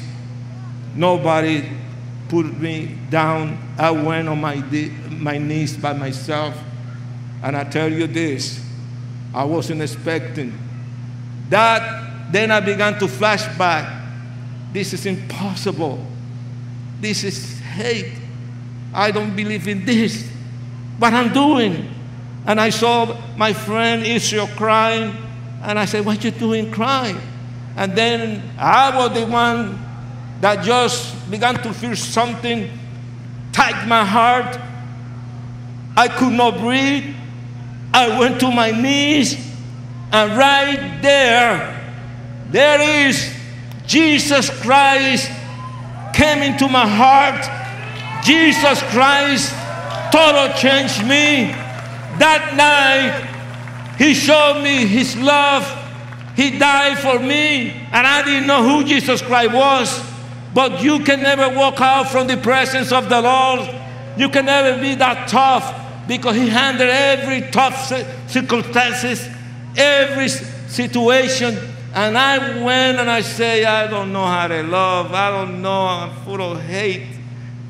Help me, Jesus, for the first time. And I started screaming in front of my girlfriend and the other guys that came with me to give their heart to Jesus. And I just crying and crying. And there it is. I say, if you really love me, help me. Help me, please. I don't know what is going on. And that day, I gave my life to Jesus Christ. I surrendered myself. I repent for my sin and ask Him to forgive me. And He did it. And you think, wow, yes, He did it. Because I changed my weapon for a Bible. And that day that I took my Bible, I never went back. I'm looking forward for the second coming of our Lord Jesus Christ. I'm looking forward to bring that person to Jesus Christ. And He's going to do it. I'm going to leave you with this. I have been all over the world. I have spoke to millions of people. This guy can you tell that I have an accent? What are you laughing at? A sexy accent. I gave my life to Christ, and you know what Christ did? That He broke that curse of witchcraft completely. My mother gave her heart to Jesus Christ. She's in heaven with Jesus. My father gave his heart to Jesus, cursed the darkness, and received the light. 13 of my brothers gave their heart to Jesus. 3 became ministers of the gospel of Jesus Christ. I'm standing here knowing where I'm going, knowing what Christ has done. There's no way. I've got one way to go, one ticket, not 2 ways, one ticket. And now I want to do something. If Jesus changed Nikki Cruz, He can change you too. And I want you to know, right now, I cannot see you, the last of people here. But so what? Some of you, you need Jesus. You need forgiveness. You need to forgive yourself for all the things that you have done, and you need help. And Jesus Christ can help you. He can heal your heart. He can kiss your pains away like He did to me. He will come if you call Him right now. I don't see you, but in this moment, if you have been touched, I'm just saying, God, if you touch Nikki, please help me, touch me.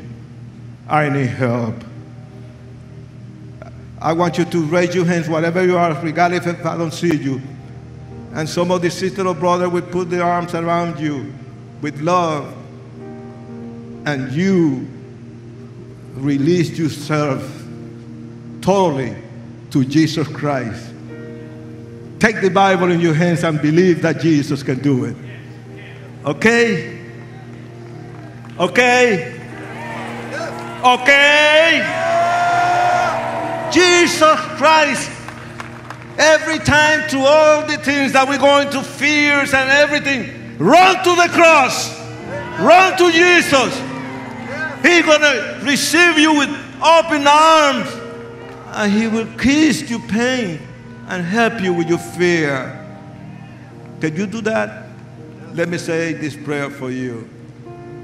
Sweet Jesus of the Bible, oh, you are so beautiful. You had the power to change life. You got it. That is the mystery. That you are the Savior that came from heaven, for God so loved the world that he gave his only begotten Son.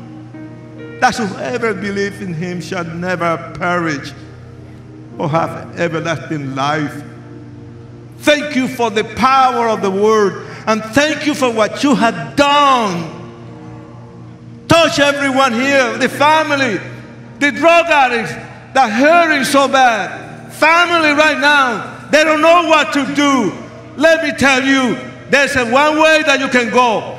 Go, run into the arm of Jesus Christ and surrender. Enough is enough. Forgive me. Forgive me. Forgive me. En español, perdóname, Señor Jesús. Perdóname. Help me. Ayúdame. I need you. Te necesito. Ven, entra en mi corazón. Come, enter into my heart. And take it into your hands and kiss my heart with so much bitterness and hate. I surrender right now. I surrender. Raise your hands and say, I surrender right now. God is for real. I am for real. Pat Boone is for real. Everyone here is for real. And because Jesus Christ has changed you and changed me. And those who don't know Jesus Christ, come and he will help you. It is my prayer. God bless you. Take care. I don't see you, but I can feel you, okay? God bless you.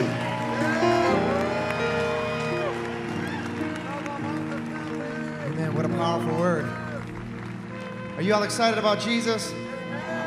Come on, we're coming back to our first love. Amen. You know, Jesus said that the greatest commandment was to love God with all our heart, soul, mind, and strength, and to love our neighbor as ourselves. This is the whole purpose why we're here. This is the reason why we stand in the gap for our brothers and sisters. Come on.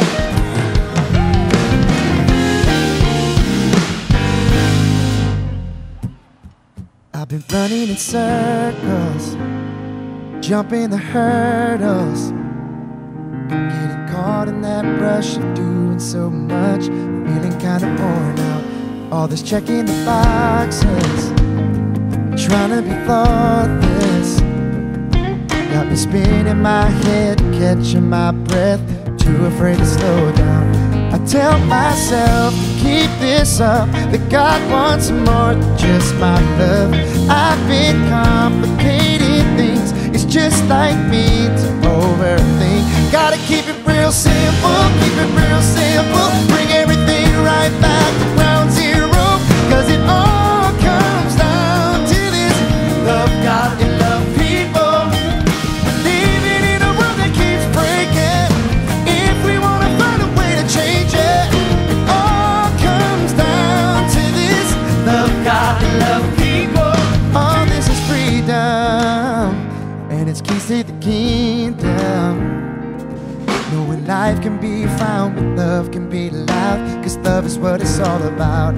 I tell myself to keep this up, that all God wants is just my love. No more complicated things, no more need to overthink. Gotta keep it real simple, bring everything right back to ground zero, cause it all comes down to this: love God and love people.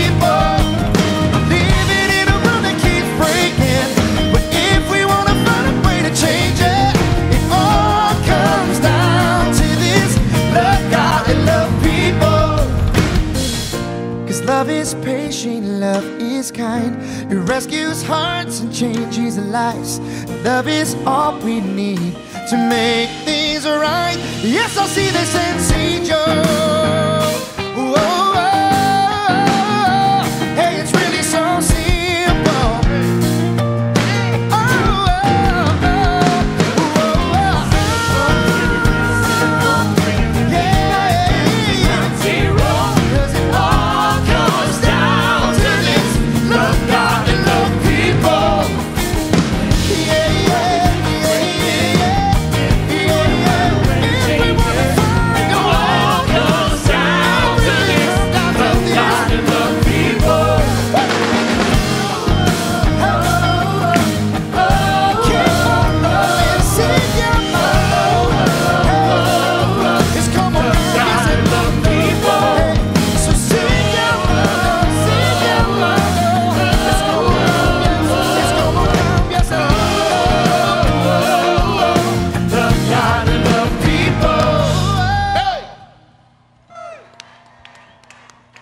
Would you welcome back to the stage Mr. Kevin Jessup?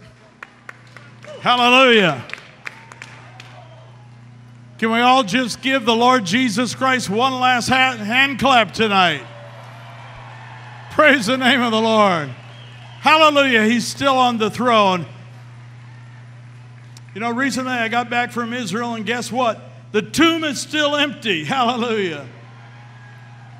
Tomorrow morning, I just want to invite all of you back at 9 a.m. Get here early.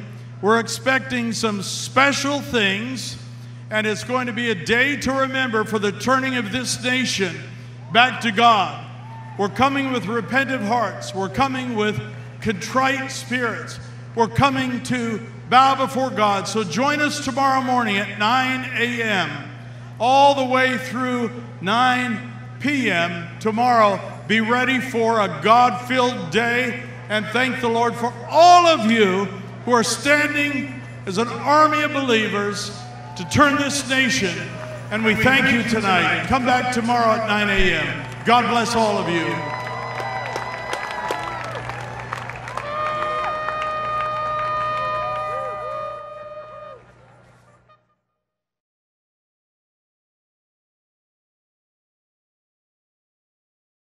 Really work in about a half minute that we have left?